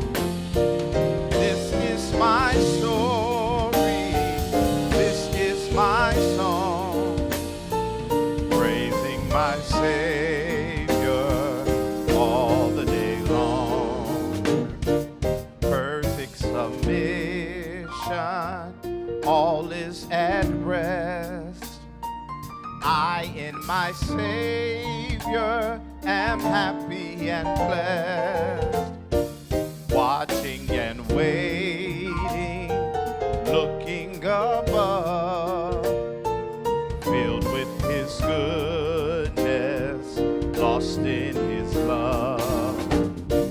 This is my story, this is my song, praising my Savior all the day long. This is my story, this is my song, praising my Savior all the day long. This is my story, this is my song, praising my Savior all the day long. This is my story, this is my song, praising my Savior all the day long.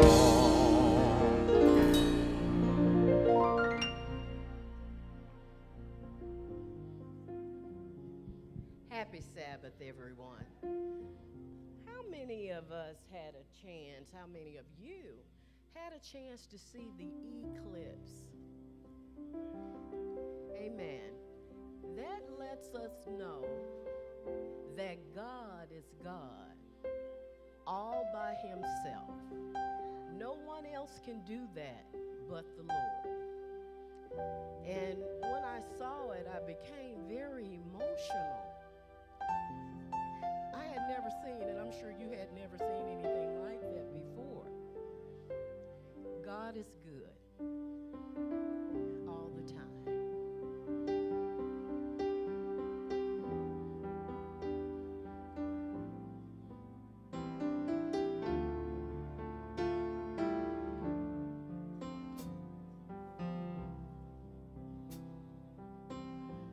Jehovah Jireh, my provider, you mean more than this world to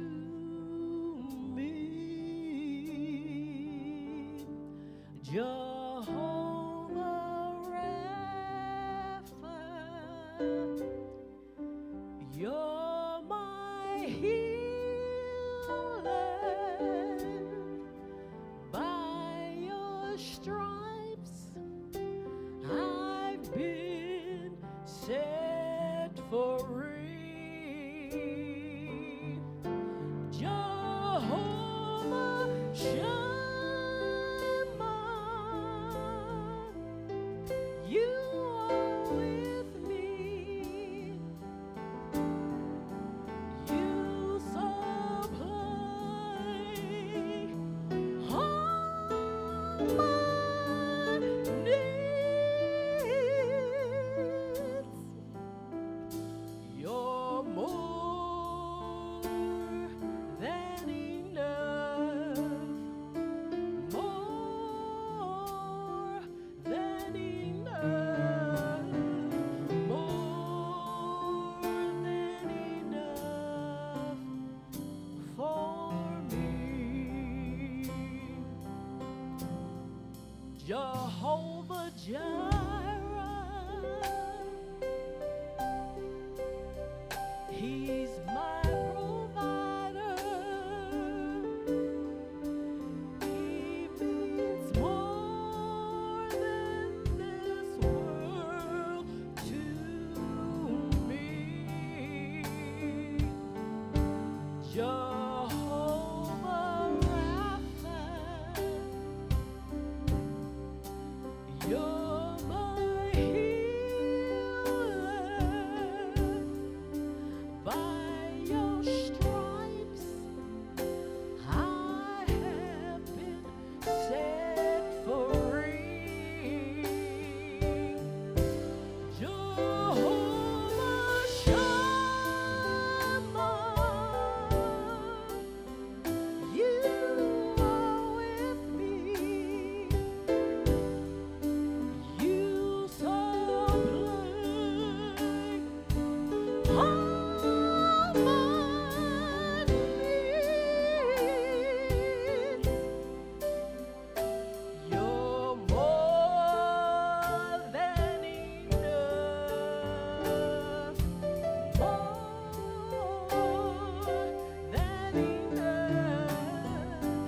more than enough, more than enough, more than enough, for me.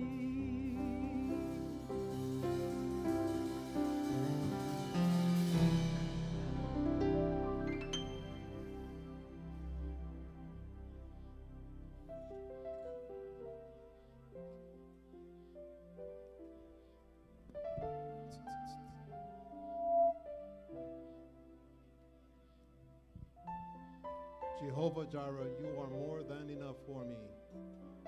And I believe that you believe that that is so true. And this morning, like no other exception, it's time to pray to our God. I know some of you have some heavy burdens. You are being battered back and forth. Nevertheless, you are here. To God be the glory. So those of you that would like to join me up front, you may do so, or remain where you are. You may kneel, you may stand. It's your privilege and your understanding of what God expects from us. The Bible tells us, if my people which are called by my name shall humble themselves and pray and seek my face and turn from their wicked ways, then will I hear them.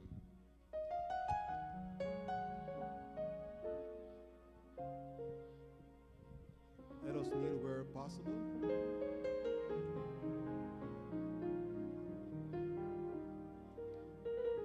Our God and our Father, here we are this morning in the 21st century. A God that knows no limit on time, but is always on time for us. Father, you are a God that is so loving, so merciful, that you gave us your Son Jesus Christ, that whosoever shall believe on him shall have everlasting life.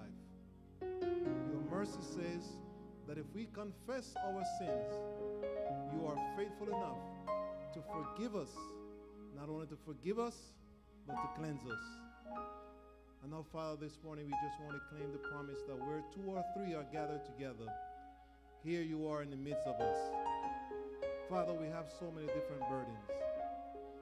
Some are struggling with finances, isolation, sin problem, health, confusion, lack of discernment, and the list goes on and on. But amidst all of it, Father, you know that we are frailty and that you want to save us. We pray in a special way for every church member, whatever the circumstance may be. We pray that we will continue to grow in the Lord Jesus Christ, that we will attain the perfection that he has for us, that as he looks upon us, he will see the reflection of God himself in us. And Father, this morning, we want to continue to pray for the war zone around the world, those that we are aware of and those that we are not aware. Give our leaders, political and religious, special insight to allow your gospel to move forward. And now, Father, we pray for our specific requests that we have this morning.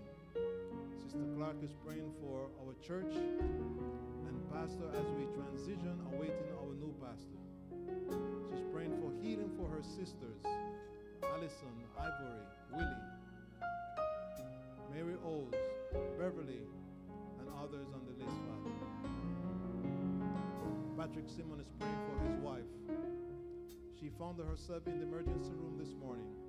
But the good news is that she is not in dire need, but just need medical care. And we thank you for it. Sister Harris is praying for health, family, church, and church family. Sister Fraser is praying for self, family, health, and healing.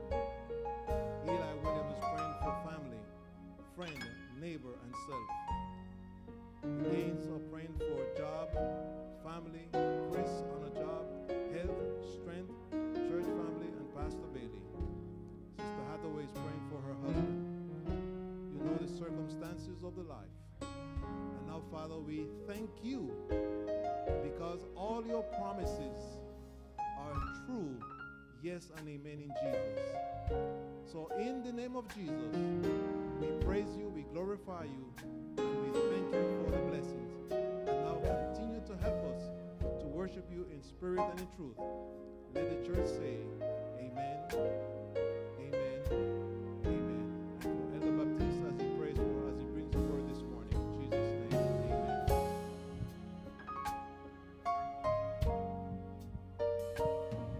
Amen, amen. This time, Elder Johnson is going to bring our children's story. So if you didn't pay the rent where you lived last week, you can come up. Amen. If you didn't pay the mortgage or the water bill or the light bill, you can come on down to the front. Amen. Amen. I'm just trying to see if any adults are going to pop up. I'll also remember the AY is at Forest Hill at 6 p.m. The joint AY is at Forest Hill at 6 p.m. Be sure to bring your kids out. I'm here we're going to have a fun scavenger hunt with the word. Good morning, saints. Me and Julia, we got a message for you this morning, okay? All right, how you doing? All right. Oh, there are more. There are more coming. Very good.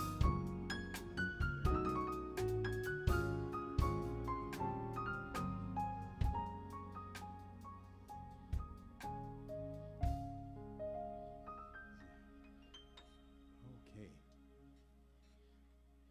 How y'all doing, boys and girls? Good? You ready to go bowling? I know. Okay.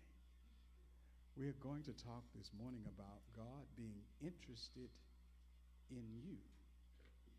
You believe that God knows you? Is he interested in you? He is. How have you known that? Let me tell you a story about a little boy who was taking care of his mother. There was a pharmacy that was working at night. He had worked all day long, but he spent his nights in the pharmacy. And just about 11 o'clock at night, he decided, I need to go to bed. The last one had come in, and just when he was kind of cutting the lights down, another knock on the door. When somebody interrupts you from going to bed, you don't feel too well, so you just like, okay, let me go take care of this one. And he gets up and goes and see about this one. And he gets back and he's ready to go lay down again, and another one ring the door, and he's knocking, coming in to get some more medication. And by this time, he's irritated. He's like, man, I'm tired, I'm sleepy, I don't need no more people to come. He goes in, and about not even 30 minutes that he is about to go to sleep and get comfortable and relax, he hears a violent knock on the door. It's like somebody trying to get in. He's like, and he gets up and he's like, and he goes in, and there's a little boy that's at the door. When he comes in, he says, my mother is very sick. She needs some medicine, and he gives her the prescription that he has there. He looks at it and he takes it back, and he's irritated. His sleepy eyes now, he's not interested in it. He's just going about doing his job without even thinking. And he goes to the shelf and he pulls out medicine and he mixes it, and he goes and give it to the little boy and tell him, get out, I'm going to sleep, in his own mind. But just as soon as the door shut, about 5 minutes, he recognized, I have just mixed some deadly poison in this medicine. I don't know the guy's name. I don't know where he came from. I just know the mother's name. I don't have an address, and if I could just get the address, I could run down there and stop. But he had none of that. And he now had only one thing to do, and that is to just fall on his knees and agonize with God. He knows that he is about to be responsible for the death of this little boy's mother. And he falls down. And as he is talking, he is now not even thinking about himself anymore. He is agonizing with God. I don't know how you're going to do it, but I need you today to hear my prayer. I need you to answer this, because I don't want another person to die because of me. While he is praying and praying and praying, his prayer was interrupted by another one of those violent knocks at the door. And he gets up almost mad with himself, not knowing what to do. And when he opens the door, guess who's at the door? That little boy. And to his surprise, it's like, huh? And he runs in, and he is panicking now. He says, I'm sorry, I was hurrying home, and I fell, and I broke the medicine, and I need to be refilled. Can I tell you, God cares for you? In the little things, in the things when you just don't know what to do, you're out of your mind, it's out of your control, God cares for you, and he answers those prayers. When he saw this little boy, he was so elated that instead of going in to fill the medicine immediately, he just falls on his knees again, and he thanked God. And the little boy is like, I'm in a hurry, my mama is sick. But you just don't know the prayers that God done answered for you. Can I tell you this morning, saints, that we believe in the hope of God. We believe that the Bible is the word of God. We believe that God is interested in every one of our problems. We believe that when you take that test and you know you done put the wrong answer down, that God has a way of fixing that thing. He knows how to handle this. In Mark chapter 11, verse 24, therefore I say unto you, these things, whatsoever you desire, when you pray, believe that you receive them, and you shall have them. In Matthew chapter 7 and verse 7, God remind us that if we as human beings who are evil can give good gifts to our children, how much more can your heavenly Father give you good gifts if you would just ask him and believe him? When you're in trouble, ask him. When things don't go right, talk to him. Believe him, and he will handle your problems for you. Trust him. God is interested in you. Who will pray for us today?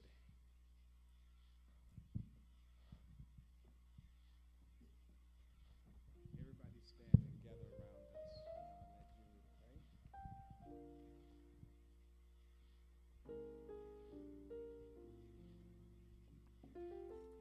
Dear God, thank you for this day. Forgive us for all our sins and shortcomings, and help us to know that you care for us, and even the little things, the little mistakes that we make, you could still fix that.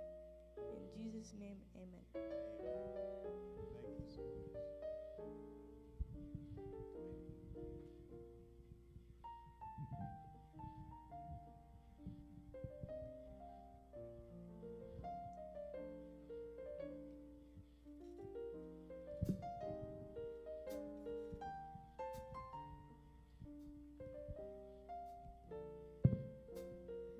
Good morning, everyone. So glad to see you this morning. Malachi 3:6 says, I am the Lord, I change not. Therefore, ye sons of Jacob are not consumed. This is God's contract to man. We're talking about being thankful for all God has done for us, and our giving should reflect just this. Will the deacons come forward to pick up our morning's tithes and offerings?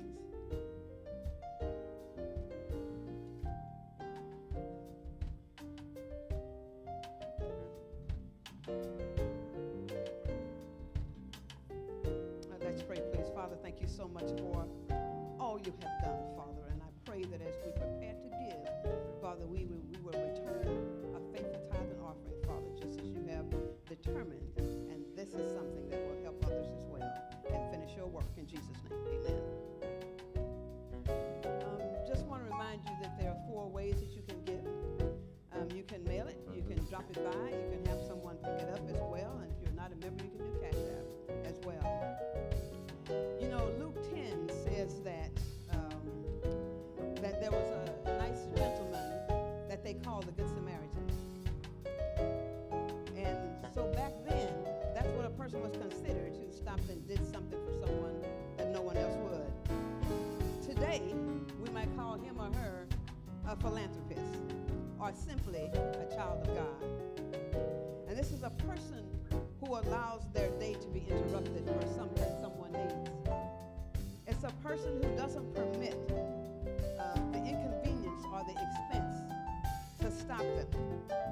Whatever others may say about their investment in a troubled person, it didn't matter. They gave passionately and comprehensively or completely. We are to return a faithful tithe and offering just as compassionately, just as completely, just as joyfully, and just as thankfully as this Good Samaritan or simply this child of God. Bring ye the tithes into the storehouse, that there may be meat in my house.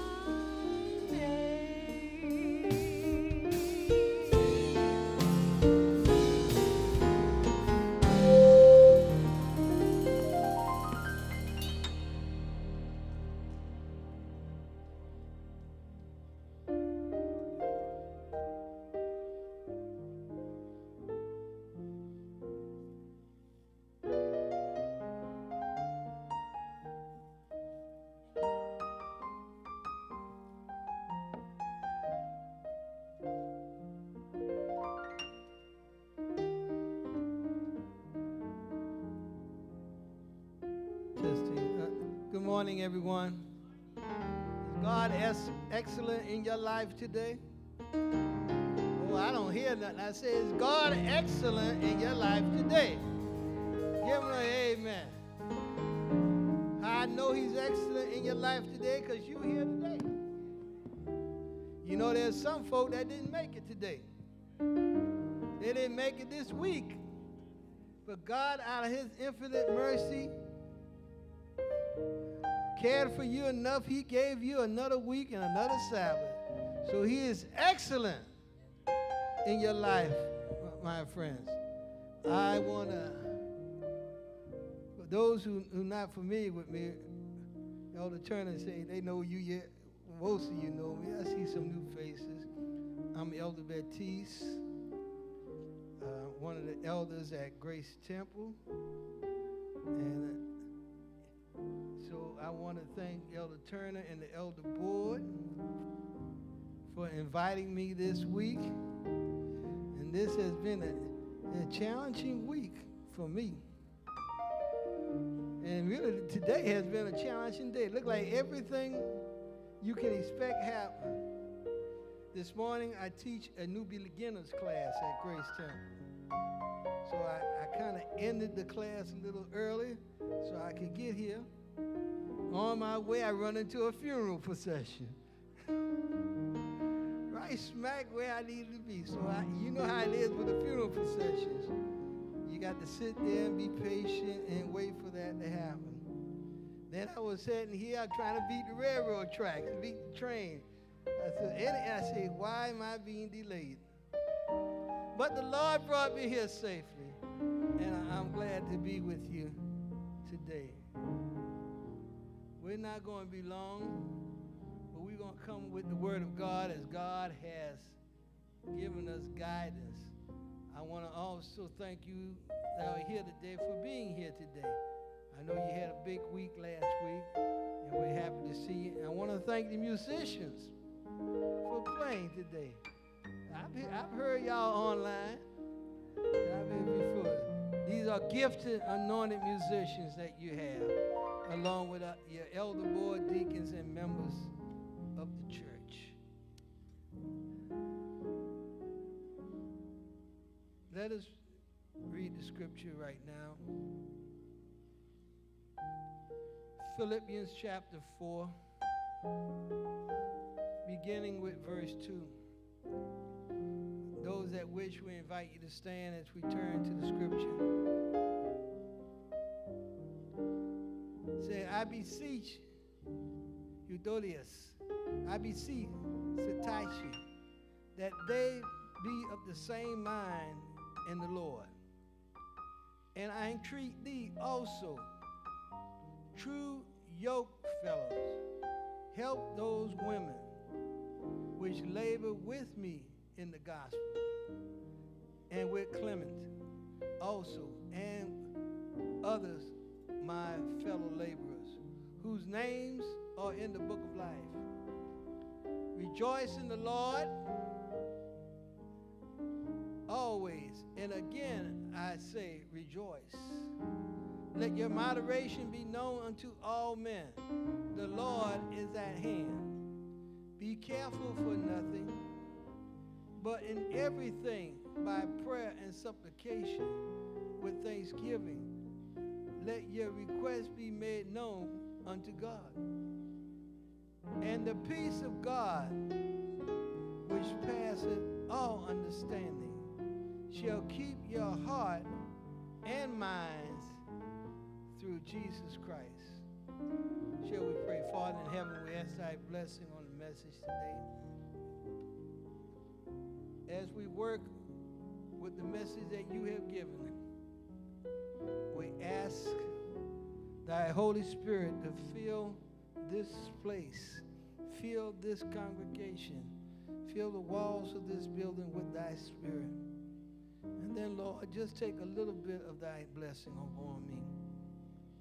Let the words of my mouth and the meditation of my heart be acceptable in thy sight. O Lord, our strength and our Redeemer. In Jesus' name, amen. When I was pondering, Elder Turner, on what to speak on. Several things went through my mind. I went to my file to try to find something with the shortness of time. And I didn't know exactly what direction to go. Then the Lord put something on my heart on what Forest Hill needs this morning. And I still struggle with it. Is this the way I should go? Or should I go another? And then all of a sudden on YouTube, y'all know about YouTube, don't you? I picked up something from a former teacher and a friend of mine on YouTube by the name of Mark Finley. You've ever heard of Mark Finley? He's one of our associate presidents at the General Conference. And he was speaking to the North American Division Spring Council. And as I listened to him, he was addressing the same thing that's been on my mind. I said, Lord, is this confirmation? And as I listened to him more and more, I said, this is the direction we need to go. Not just for Forest Hill, but for all Christians as a whole. Amen? So even those that are online today, this is for us in the last days that we live in. Paul is at Philippi, speaking and visiting with the Philadelphians. This is a church that he helped organize. Paul had a great relationship with the Philippian church. It was structured and organized as a great congregation. The Philippian church had a leadership structure of bishops and deacons. As we would say in today's term, elders and deacons. In their group, it was their job to keep the church and hold the church together while Paul was away.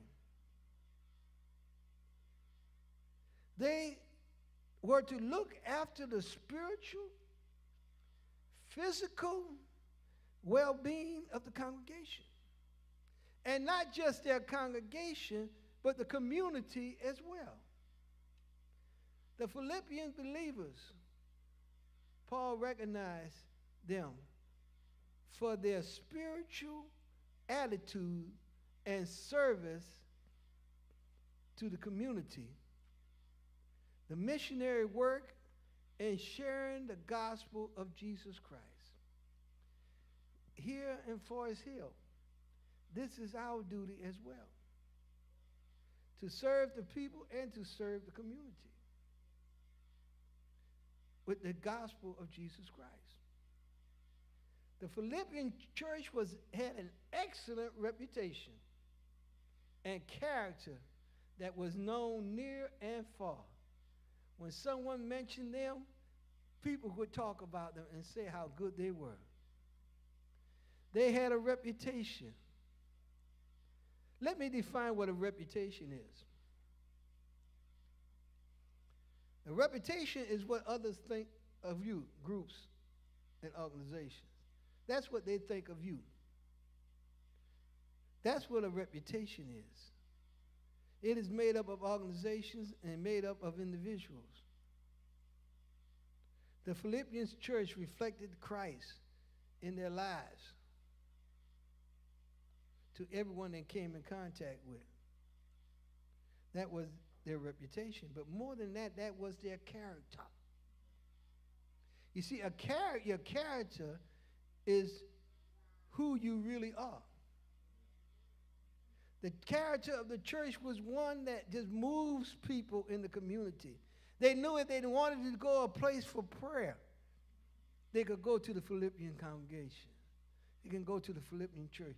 They know if there was a need in the community, someone that needed shelter, needed food, needed even a utility bill paid, they could go to the Philippian congregation. Being active in your community is a very important thing for this church. Now, you got to bear with me a little bit here. I've just been asked to be community service director for Grace Temple. So if I got a little community service in this message today, that's the way I'm thinking. And that is important for us.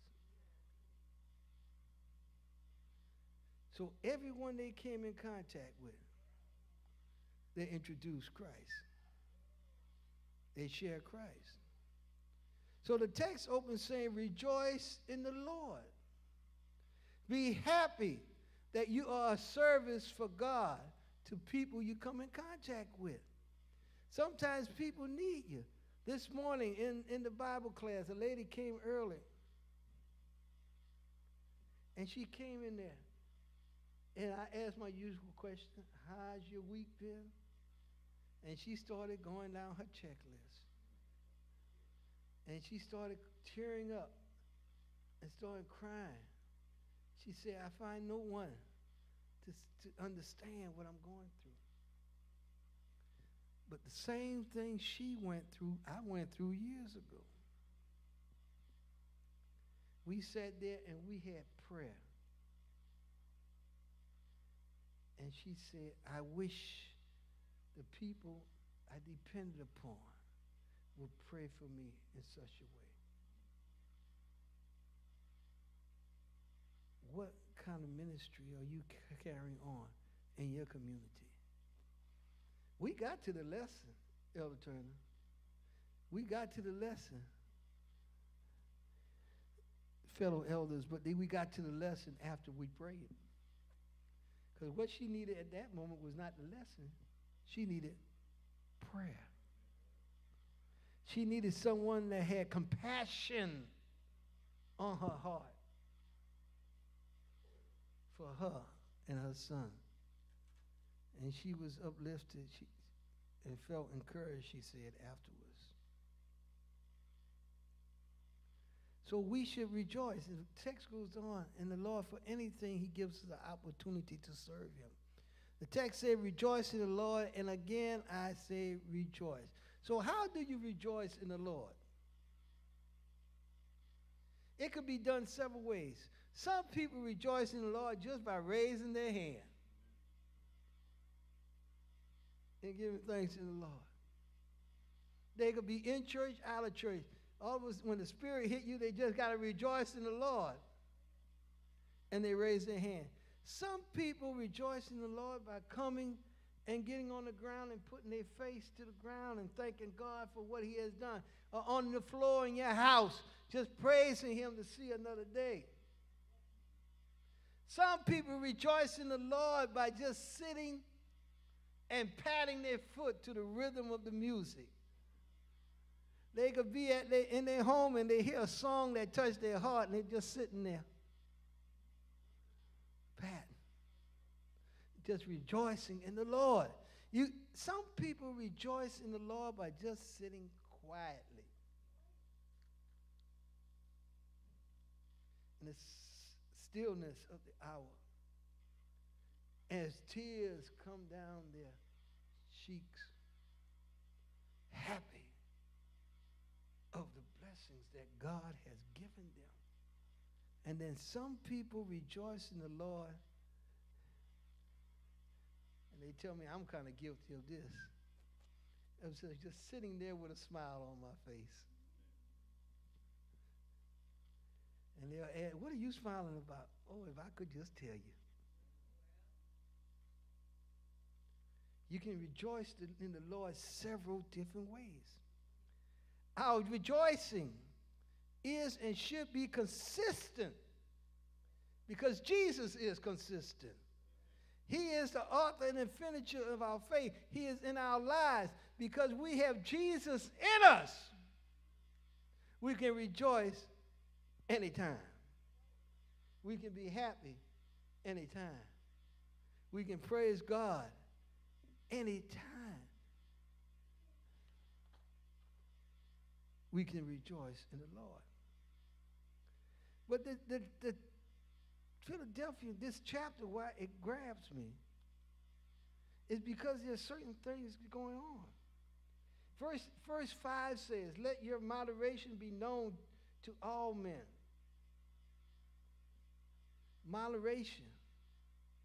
In other words, let people know who you really are. Be appropriate in your behavior to all men. Be mild and gentle. Restrain yourself. Let's talk about restraint for a moment. As Christians, we ought to be able to restrain ourselves. When that person on the job approach you the wrong way, and you feel like telling them off, and dare to say that sometimes as Christians, we want to tell them off, but we don't want to tell them off as a Christian. We want to tell them off from that old life we had. Do I have anyone know what I'm talking about? Those vocabularies you thought you let go, but at this moment you're going back to the old chest. We got to restrain ourselves. Let our moderation be known. Let them know that you don't get upset easily. When they come to you, well, if that was me, I would have told them off.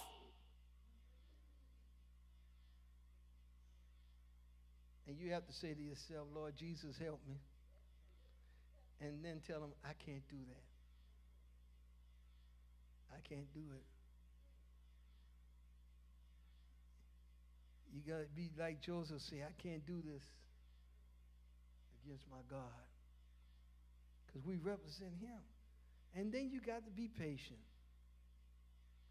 Sometimes we're not as patient as we want to be. Patience is a good thing. We need to teach our children to be patient. We need to remind our spouses and our friends that sometimes we got to be patient. As this dear sister poured out her heart this morning, Ella Floyd, I had to tell her, we got to be patient. God may not come when you want to. You know the old saying. But when he comes, he's right on time. He knows the beginning from the end. And if he promised it, he will keep it. Numbers 23 tells us that God is not a man that he should lie, nor the son of man. If I say it, it will come to pass. We got to remind ourselves that what God said will happen. It will come. Sometimes we want it to come a little quicker. I do too. But we got to learn patience. And so patience, we ask God to give us patience. Because he will fulfill what he promised. Psalms 89, verse 30 say, neither will he alter the things that come out of his mouth. If God, this is God's word, this is God speaking. If he promised it to us, it will be there. The New English Standard Version of the Bible translate that moderation as reasonableness. They must know that we have reasonableness in the community and in the church. I'm going somewhere. This is not a call for temperance or abstinence. Some suggested that the ideal for generosity or the willingness to make allowance, the quality that keeps one always insisting on one's own full sight. It is opposite of enticement, opposition, always demanding one's due. It is patient willingness to yield whenever yielding is not compromising to the moral principles of God's word. Reasonableness. You're able to work things out with people. The Bible says, come let us reason together. Sometimes when you are having these meetings, in board meetings, I know about board meetings, in home meetings, on job meetings, you need to be reasonable, show reasonableness. Ask God to give you patience, give you insight on how to handle the situation. Not force it to the point that in your agreeing to things, as a Christian, you cannot compromise concerning the Word of God. You can't compromise. The hardest thing in the world is for someone to stand up and tell someone you're wrong in what you're thinking. Especially close friends, and especially family members, and especially church members. That's hard. That's hard. Nothing wrong with compromising, but you never compromise the principles of God's word. The principles of God's word. That's in the Bible. And I stress the word principle because we as people, what the policy says. We quick to talk about policies. Policies can change, but God's principles never change. Amen? So why did Paul make this statement? There are two sisters in the church. Euodias and Syntychus. They were having a disagreement in the church. These sisters we could identify as Bible workers in the church. Because Paul let us know that they work with him. In verse 3, he reminds us, he said, I entreat these also true yokemen to help these two women who labor with me in the gospel with Clemente. These two women worked with Paul in spreading the gospel of Jesus Christ. But he's telling the members of the church, you need to help these ladies. They need help. They worked with God, Paul in the past in sharing the gospel. But the point is now, these two ladies, each one felt that they knew the best way to share the message of Jesus Christ. And the best way, each one felt they knew the best way that things should be run for the congregation. You ever met people like that? So Paul is telling the elders and the deacons, you need to help these ladies. They have, each one has come to the point that they would say that it is my way or no way. This is the way it has to be done.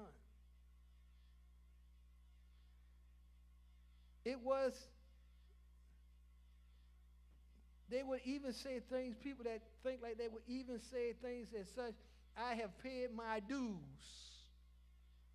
so you need to listen to me. I've heard people even at Grace Temple say in meetings, I have given all this money So you got to do what I'm suggesting. My way or no way. Paul is telling them, you need to help these ladies. He said, I entreat you, I implore you as fellow yokemen to help those women. Help them. It's just these women. This could happen in other church, any church. You don't have to be a woman, it could be a man. Folk that insist on doing things their way. They've done a lot of good. But is that God's way at that time? Paul tells them, you need to help them come together and be of the same mind in the Lord. It's not what you want to do, not what I want to do. What does the Lord want us to do? In the book of Mind, Character, and Personality, Volume 2, page 497 and 498, Inspiration writes that Satan delights in contention. Satan is constantly seeking to cause distrust, alienation, and malignment among God's people. Why must contentment and disagreement and arguments, this must stop? The reason Paul say it must stop, why they must help them, that's found in the same chapter. Verse 5, because one thing, the Lord is at hand. We need to stop fighting in church, out of church, everywhere, because the Lord is at hand. Forest Hill, you are in a transition period.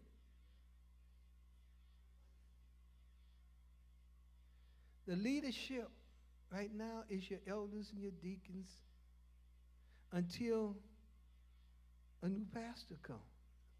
Just like until Paul comes. Paul said we can't have contention. We must let the world know that Christ is at hand. We must not let contention arise in our Christian community. Because contention arises in our Christian community, it distracts us from our mission. My subject is remember the mission. Satan will cause contention and argument to forget the mission of the church. The mission of Forest Hill is to share the gospel of Jesus Christ in the Forest Hill community and then to the uttermost parts of the world, to Everman, to Fort Worth still, to Pantego, Delaware. This is the job, Arlington. The mission of the church is to share the gospel. This church, your church, our church in Forest Hill was established to be a lighthouse in this community. Paul is saying in inspiration, don't let contention, arguments, and fussing come to distract. It's only a distraction. Thousands of people all over the world traveling to Texas for Monday event. Some of you were out there too. Hundreds of thousands. But how many people out there, hundreds of thousands, will be in church this weekend? How many of those people will realize that events like this is just reminding us that the Lord is at hand? That's our mission. That's my mission.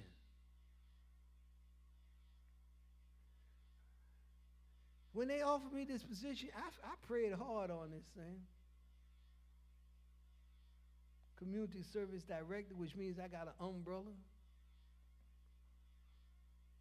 I've talked to several folk, and I keep telling them my mission is to let the community know and let the church know that the Lord is at hand. God gave us a commission And that commission he gave us is to make disciples of men. Each one of us here is a disciple of Christ. We ought to share the gospel. You can share the gospel any way you can. You can carry a piece of literature in your pocket. You ain't got to be a preacher. And just share it with someone. You can organize a prayer group on your job. If they let you do it. If they won't let you do it in the building, Sister Connie, you can step out to the parking lot. The kids had prayer meet you at the pole. High school students started. You can say, let's meet in the parking lot. Take 5 minutes and pray for each other, then go to work. Doing that, you're sharing the gospel of Jesus Christ. You're letting them know God cares. And as a Christian, I care too. We got to do the work of God. So Paul goes on to tell them the Lord is at hand, but be careful for nothing. Don't worry about how you're going to do it. God will show you how to do it. You can do it by inviting folk to church so they can hear the gospel of Jesus Christ. He said, don't worry about nothing, but in all things, in everything, beyond anything else, by prayer, supplication, praying earnestly, and with thanksgiving, let your requests be known unto God. And the peace of God, which passeth all understanding, will keep your heart and mind through Jesus.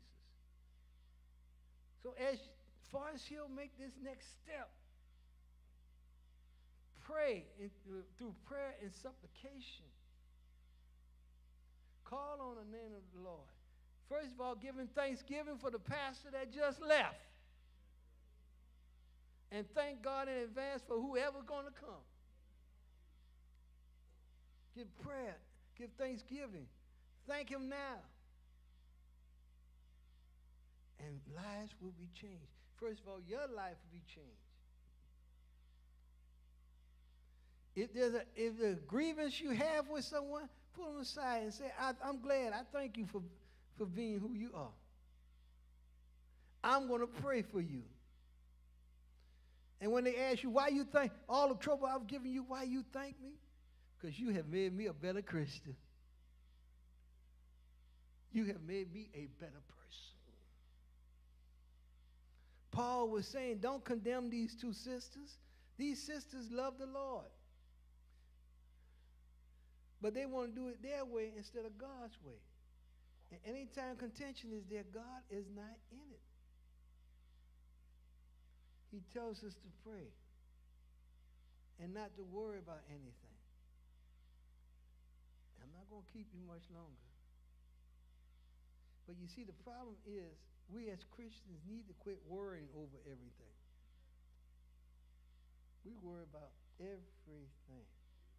There's a difference being concerned about something and worry about everything. When you're concerned about something, it's on your mind, but you don't take it to bed with you. When you're worried about everything, you can't sleep at night. You know? Because it's on your mind all the time. So we got to learn, we need to stop being anxious over things. The text says, be anxious for nothing. It says, be careful for nothing. Anxiety will hurt us.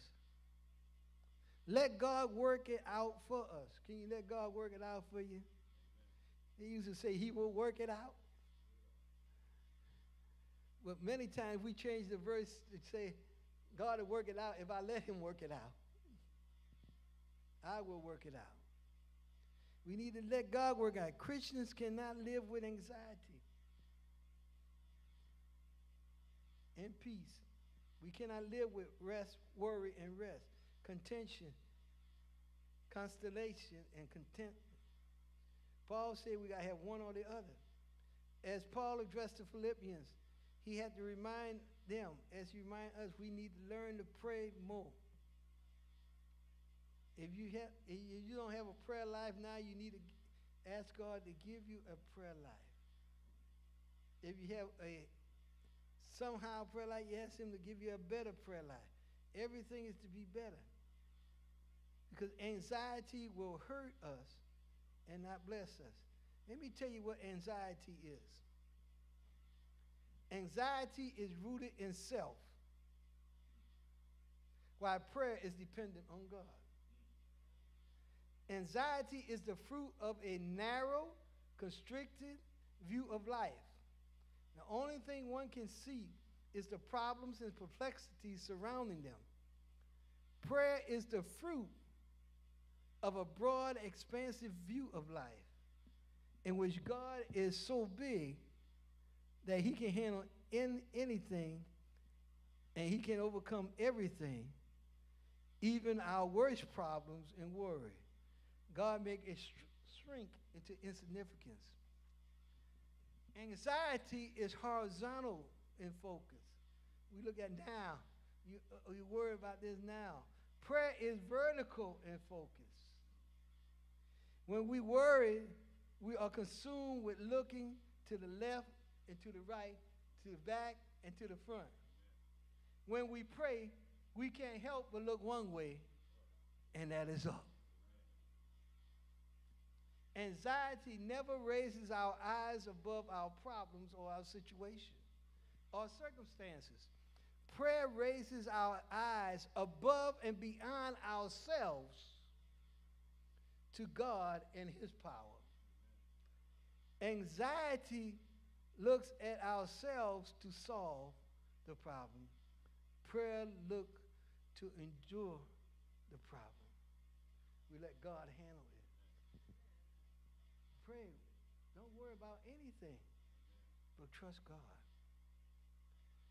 When we are anxious, our circumstances and problems control us. We give and invest in them a power and authority to shape our lives. Many times we let them anxieties shape our lives. When we are prayerful on our circumstances, they shrink and are devoid of any power to shape our lives. When we pray and let God handle the problems, they don't run us. God takes care of it. We handle the problem. Anxiety is concern over the circumstances that we cannot control. We worry about stuff we have no hand on. We can't control it. We can't control it. Prayer is confidence in the God who controls our circumstances. If God brought you to something, he will take you through it. He brought the Israelites to the Red Sea, and they did not see a way out. Egypt's army was pressing down on it. Lord, how I'm going to make it? Moses said, stand still and see the power of God. And God worked it out for him. Prayer, anxiety is an expression of fear. When you have a lot of anxiety, you are fearful. I've never seen a person that had a lot of anxiety that wasn't fearful of something. But prayer is the expression of faith. Lord, I trust you. When you just recently, my gas tank, Sister Clark, my needle was sitting between the narrow red line and the big red line. You ever been there?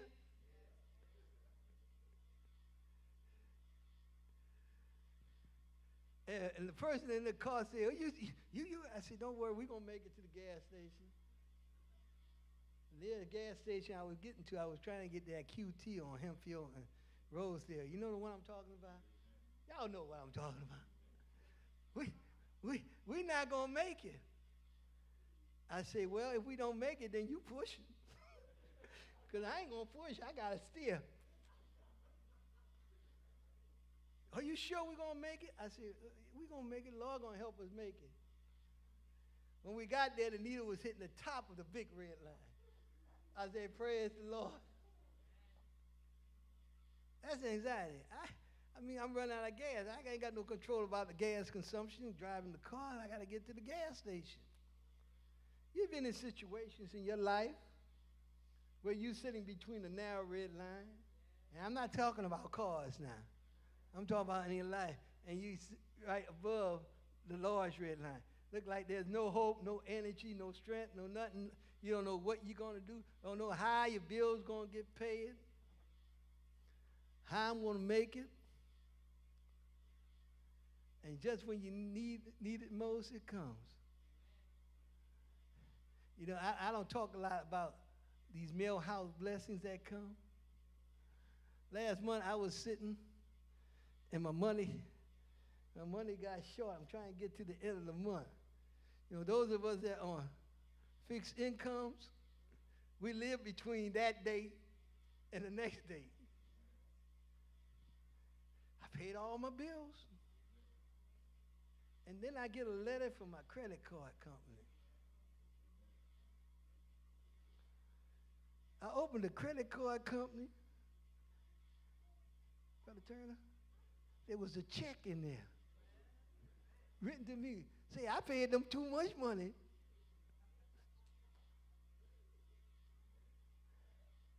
I started shouting hallelujah. My good friend Elder Vaughn, I was praising the Lord on that.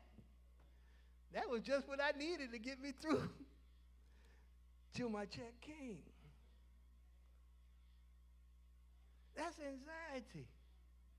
I didn't even have to worry about it. I just prayed about it and asked the Lord, well, we're going to do what we can.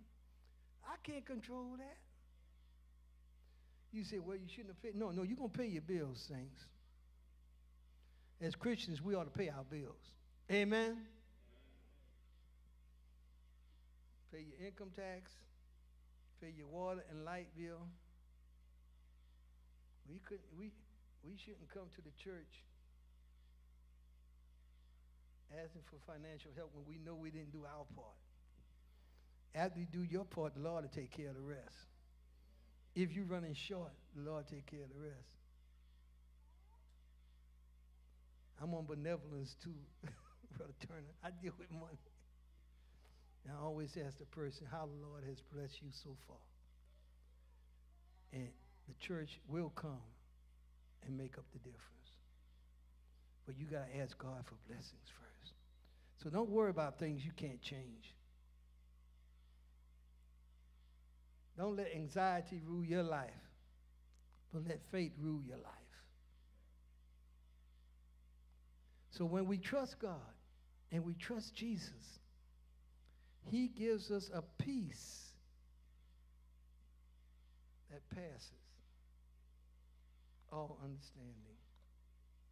That's the peace that in times of trials you can sit there and smile.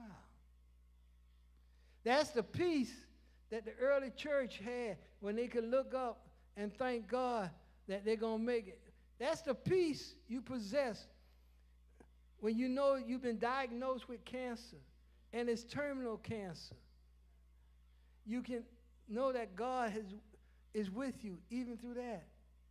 That's a peace that passes all understanding. That's a peace when you know by some tragic accident, like I received a text of your child one month was hit by a car while coming home from school. You can still have that peace. That's the peace that when you bury your wife and people don't understand. I had to tell the folk at Grace Temple they don't understand why I'm not crying and walking down with my head week after week at the church.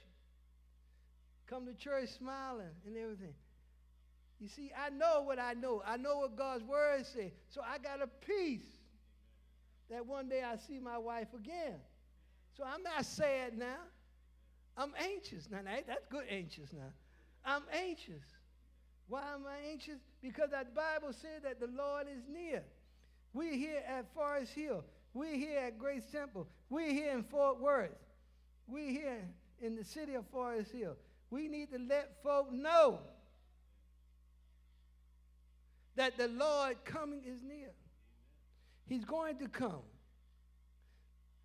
We must tell folk, we must not forget our mission to let folk know that the kingdom of God is at hand. So whatever you're going through, pray for Jesus coming. Pray that you are ready for his coming. Pray that you touch somebody and cause them to pause in their life and think about Jesus. Because he is coming soon. And so as we trust in God, contention, strife, arguments in the church will cease to exist. As we continue trusting God, people will know we are Christians, not just because we got signs saying we are a church, but we will know, the Bible says, by our love for one another. They will know we are Christians, that when someone is hurting, we will try to help them. If not, we can't help them physically or mentally, we can refer them to where they can get help. There are contacts, where you can send people for help. But the thing is, Paul was telling the Philippians church, don't lose sight of your mission. Don't lose sight of why you exist. Forest Hill, let us not lose sight. Let us remember our mission.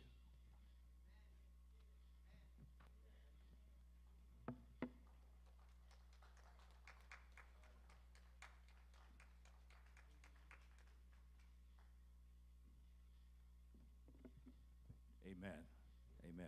I want to thank Elder Batiste for that word. At this time, how many of you guys are struggling with sharing the gospel? How many of you guys are worrying right now? How many of you are worry warts? How many of you worried in your life? How many of you worried about something this week? Let's all stand at this time. If you're worried, if you didn't worry this week, that's all right. But if you're a worry wart, if you worry all the time, let us stand. He kept saying prayer and supplication. Prayer and supplication. I want you, when you get home, you can do it now too if you want to, type the word supplication in your notes, and then press and hold on that word supplication. And you'll see it pop up with a definition for supplication. It means to pray earnestly, almost begging for something to happen. That's what supplication means. We need to pray earnestly, almost begging for the Lord. And it's okay to beg to the Lord for him to show you what it is your mission. What is your mission? Some of us know what our mission is. Some of us don't know what our mission is. We're going to pray right now that the Lord will show us the way. Show us our mission. Show us what it is he would have us to do. Some people don't know. Even if you know, sometimes you don't know how to bring it about. So let us pray at this time. Father in heaven, Lord, we thank you for Brother Batiste bringing us, Father, a word to remind us of our mission, Father. Lord, help us not to worry about anything, have any anxiety. Let us put our trust in you, in everything, Father. Our spiritual growth, our finances, Father, where there's a struggle for a lot of us, Father. Put you first. Our relationships, Father. Our health, Father. Lord, help us. Rearing our children, Father. Lord, what mission do you have? What ministry do you want us to be a part of, Father? Lord, help us to share the gospel, starting in our homes, our neighbors, our family, our distant relatives, our co-workers, Father, even the person in line behind us or in front of us at the store. We just ask, Father, you would show us how, give us opportunities to witness, to be a mission. And Father, most importantly, Father, may we have the love of God in our hearts. May we share it and show it amongst ourselves, Father. May we do as you prayed in John 17. Have that love one for another, Father. Lord, just like our lesson said this morning, is it love or is it selfishness? Let us show that love. And when we share that mission, Father, may we show forth the God in us, Father, because they don't care what we know unless we show what we care, how we care. So, Father, be with us, Father, we pray. Keep us, Father. And indeed, let you be the center of our joy, Father, we pray. We ask this all in Jesus' name. Amen. When I've lost my direction, you're the compass for my way. You're the fire in the night when nights are long and cold. Yes, the laughter of the children, my family and my home. You're the finish, you're the start of my highest dreams. Oh, Jesus, you're the center of my joy. All that's good and perfect comes from you. Hallelujah. You're the heart of my contentment. Hope for all I do. Jesus, you are the center of my joy. Jesus, you are the center of my joy. Jesus, you are the center of my joy. Jesus, you are the center of my joy. Amen. Amen. When we leave this parking lot, pretend there's a sign there that says, you are now entering the mission field. Not about what you do in here, what you going to do when you leave this parking lot. Let us pray in benediction. Now unto him that is able to keep you from falling, to present you faultless before the presence of his Lord with exceeding joy. To the only wise God, our Savior, be glory, majesty, dominion, and power, both now and forever. Let the mission-driven saints say, amen, amen, amen. You may be seated as our usher ushers us out. I'd like to thank you online for joining us. We look forward to seeing you on next week as well. And remember, bring your young people back for AY at 6 p.m.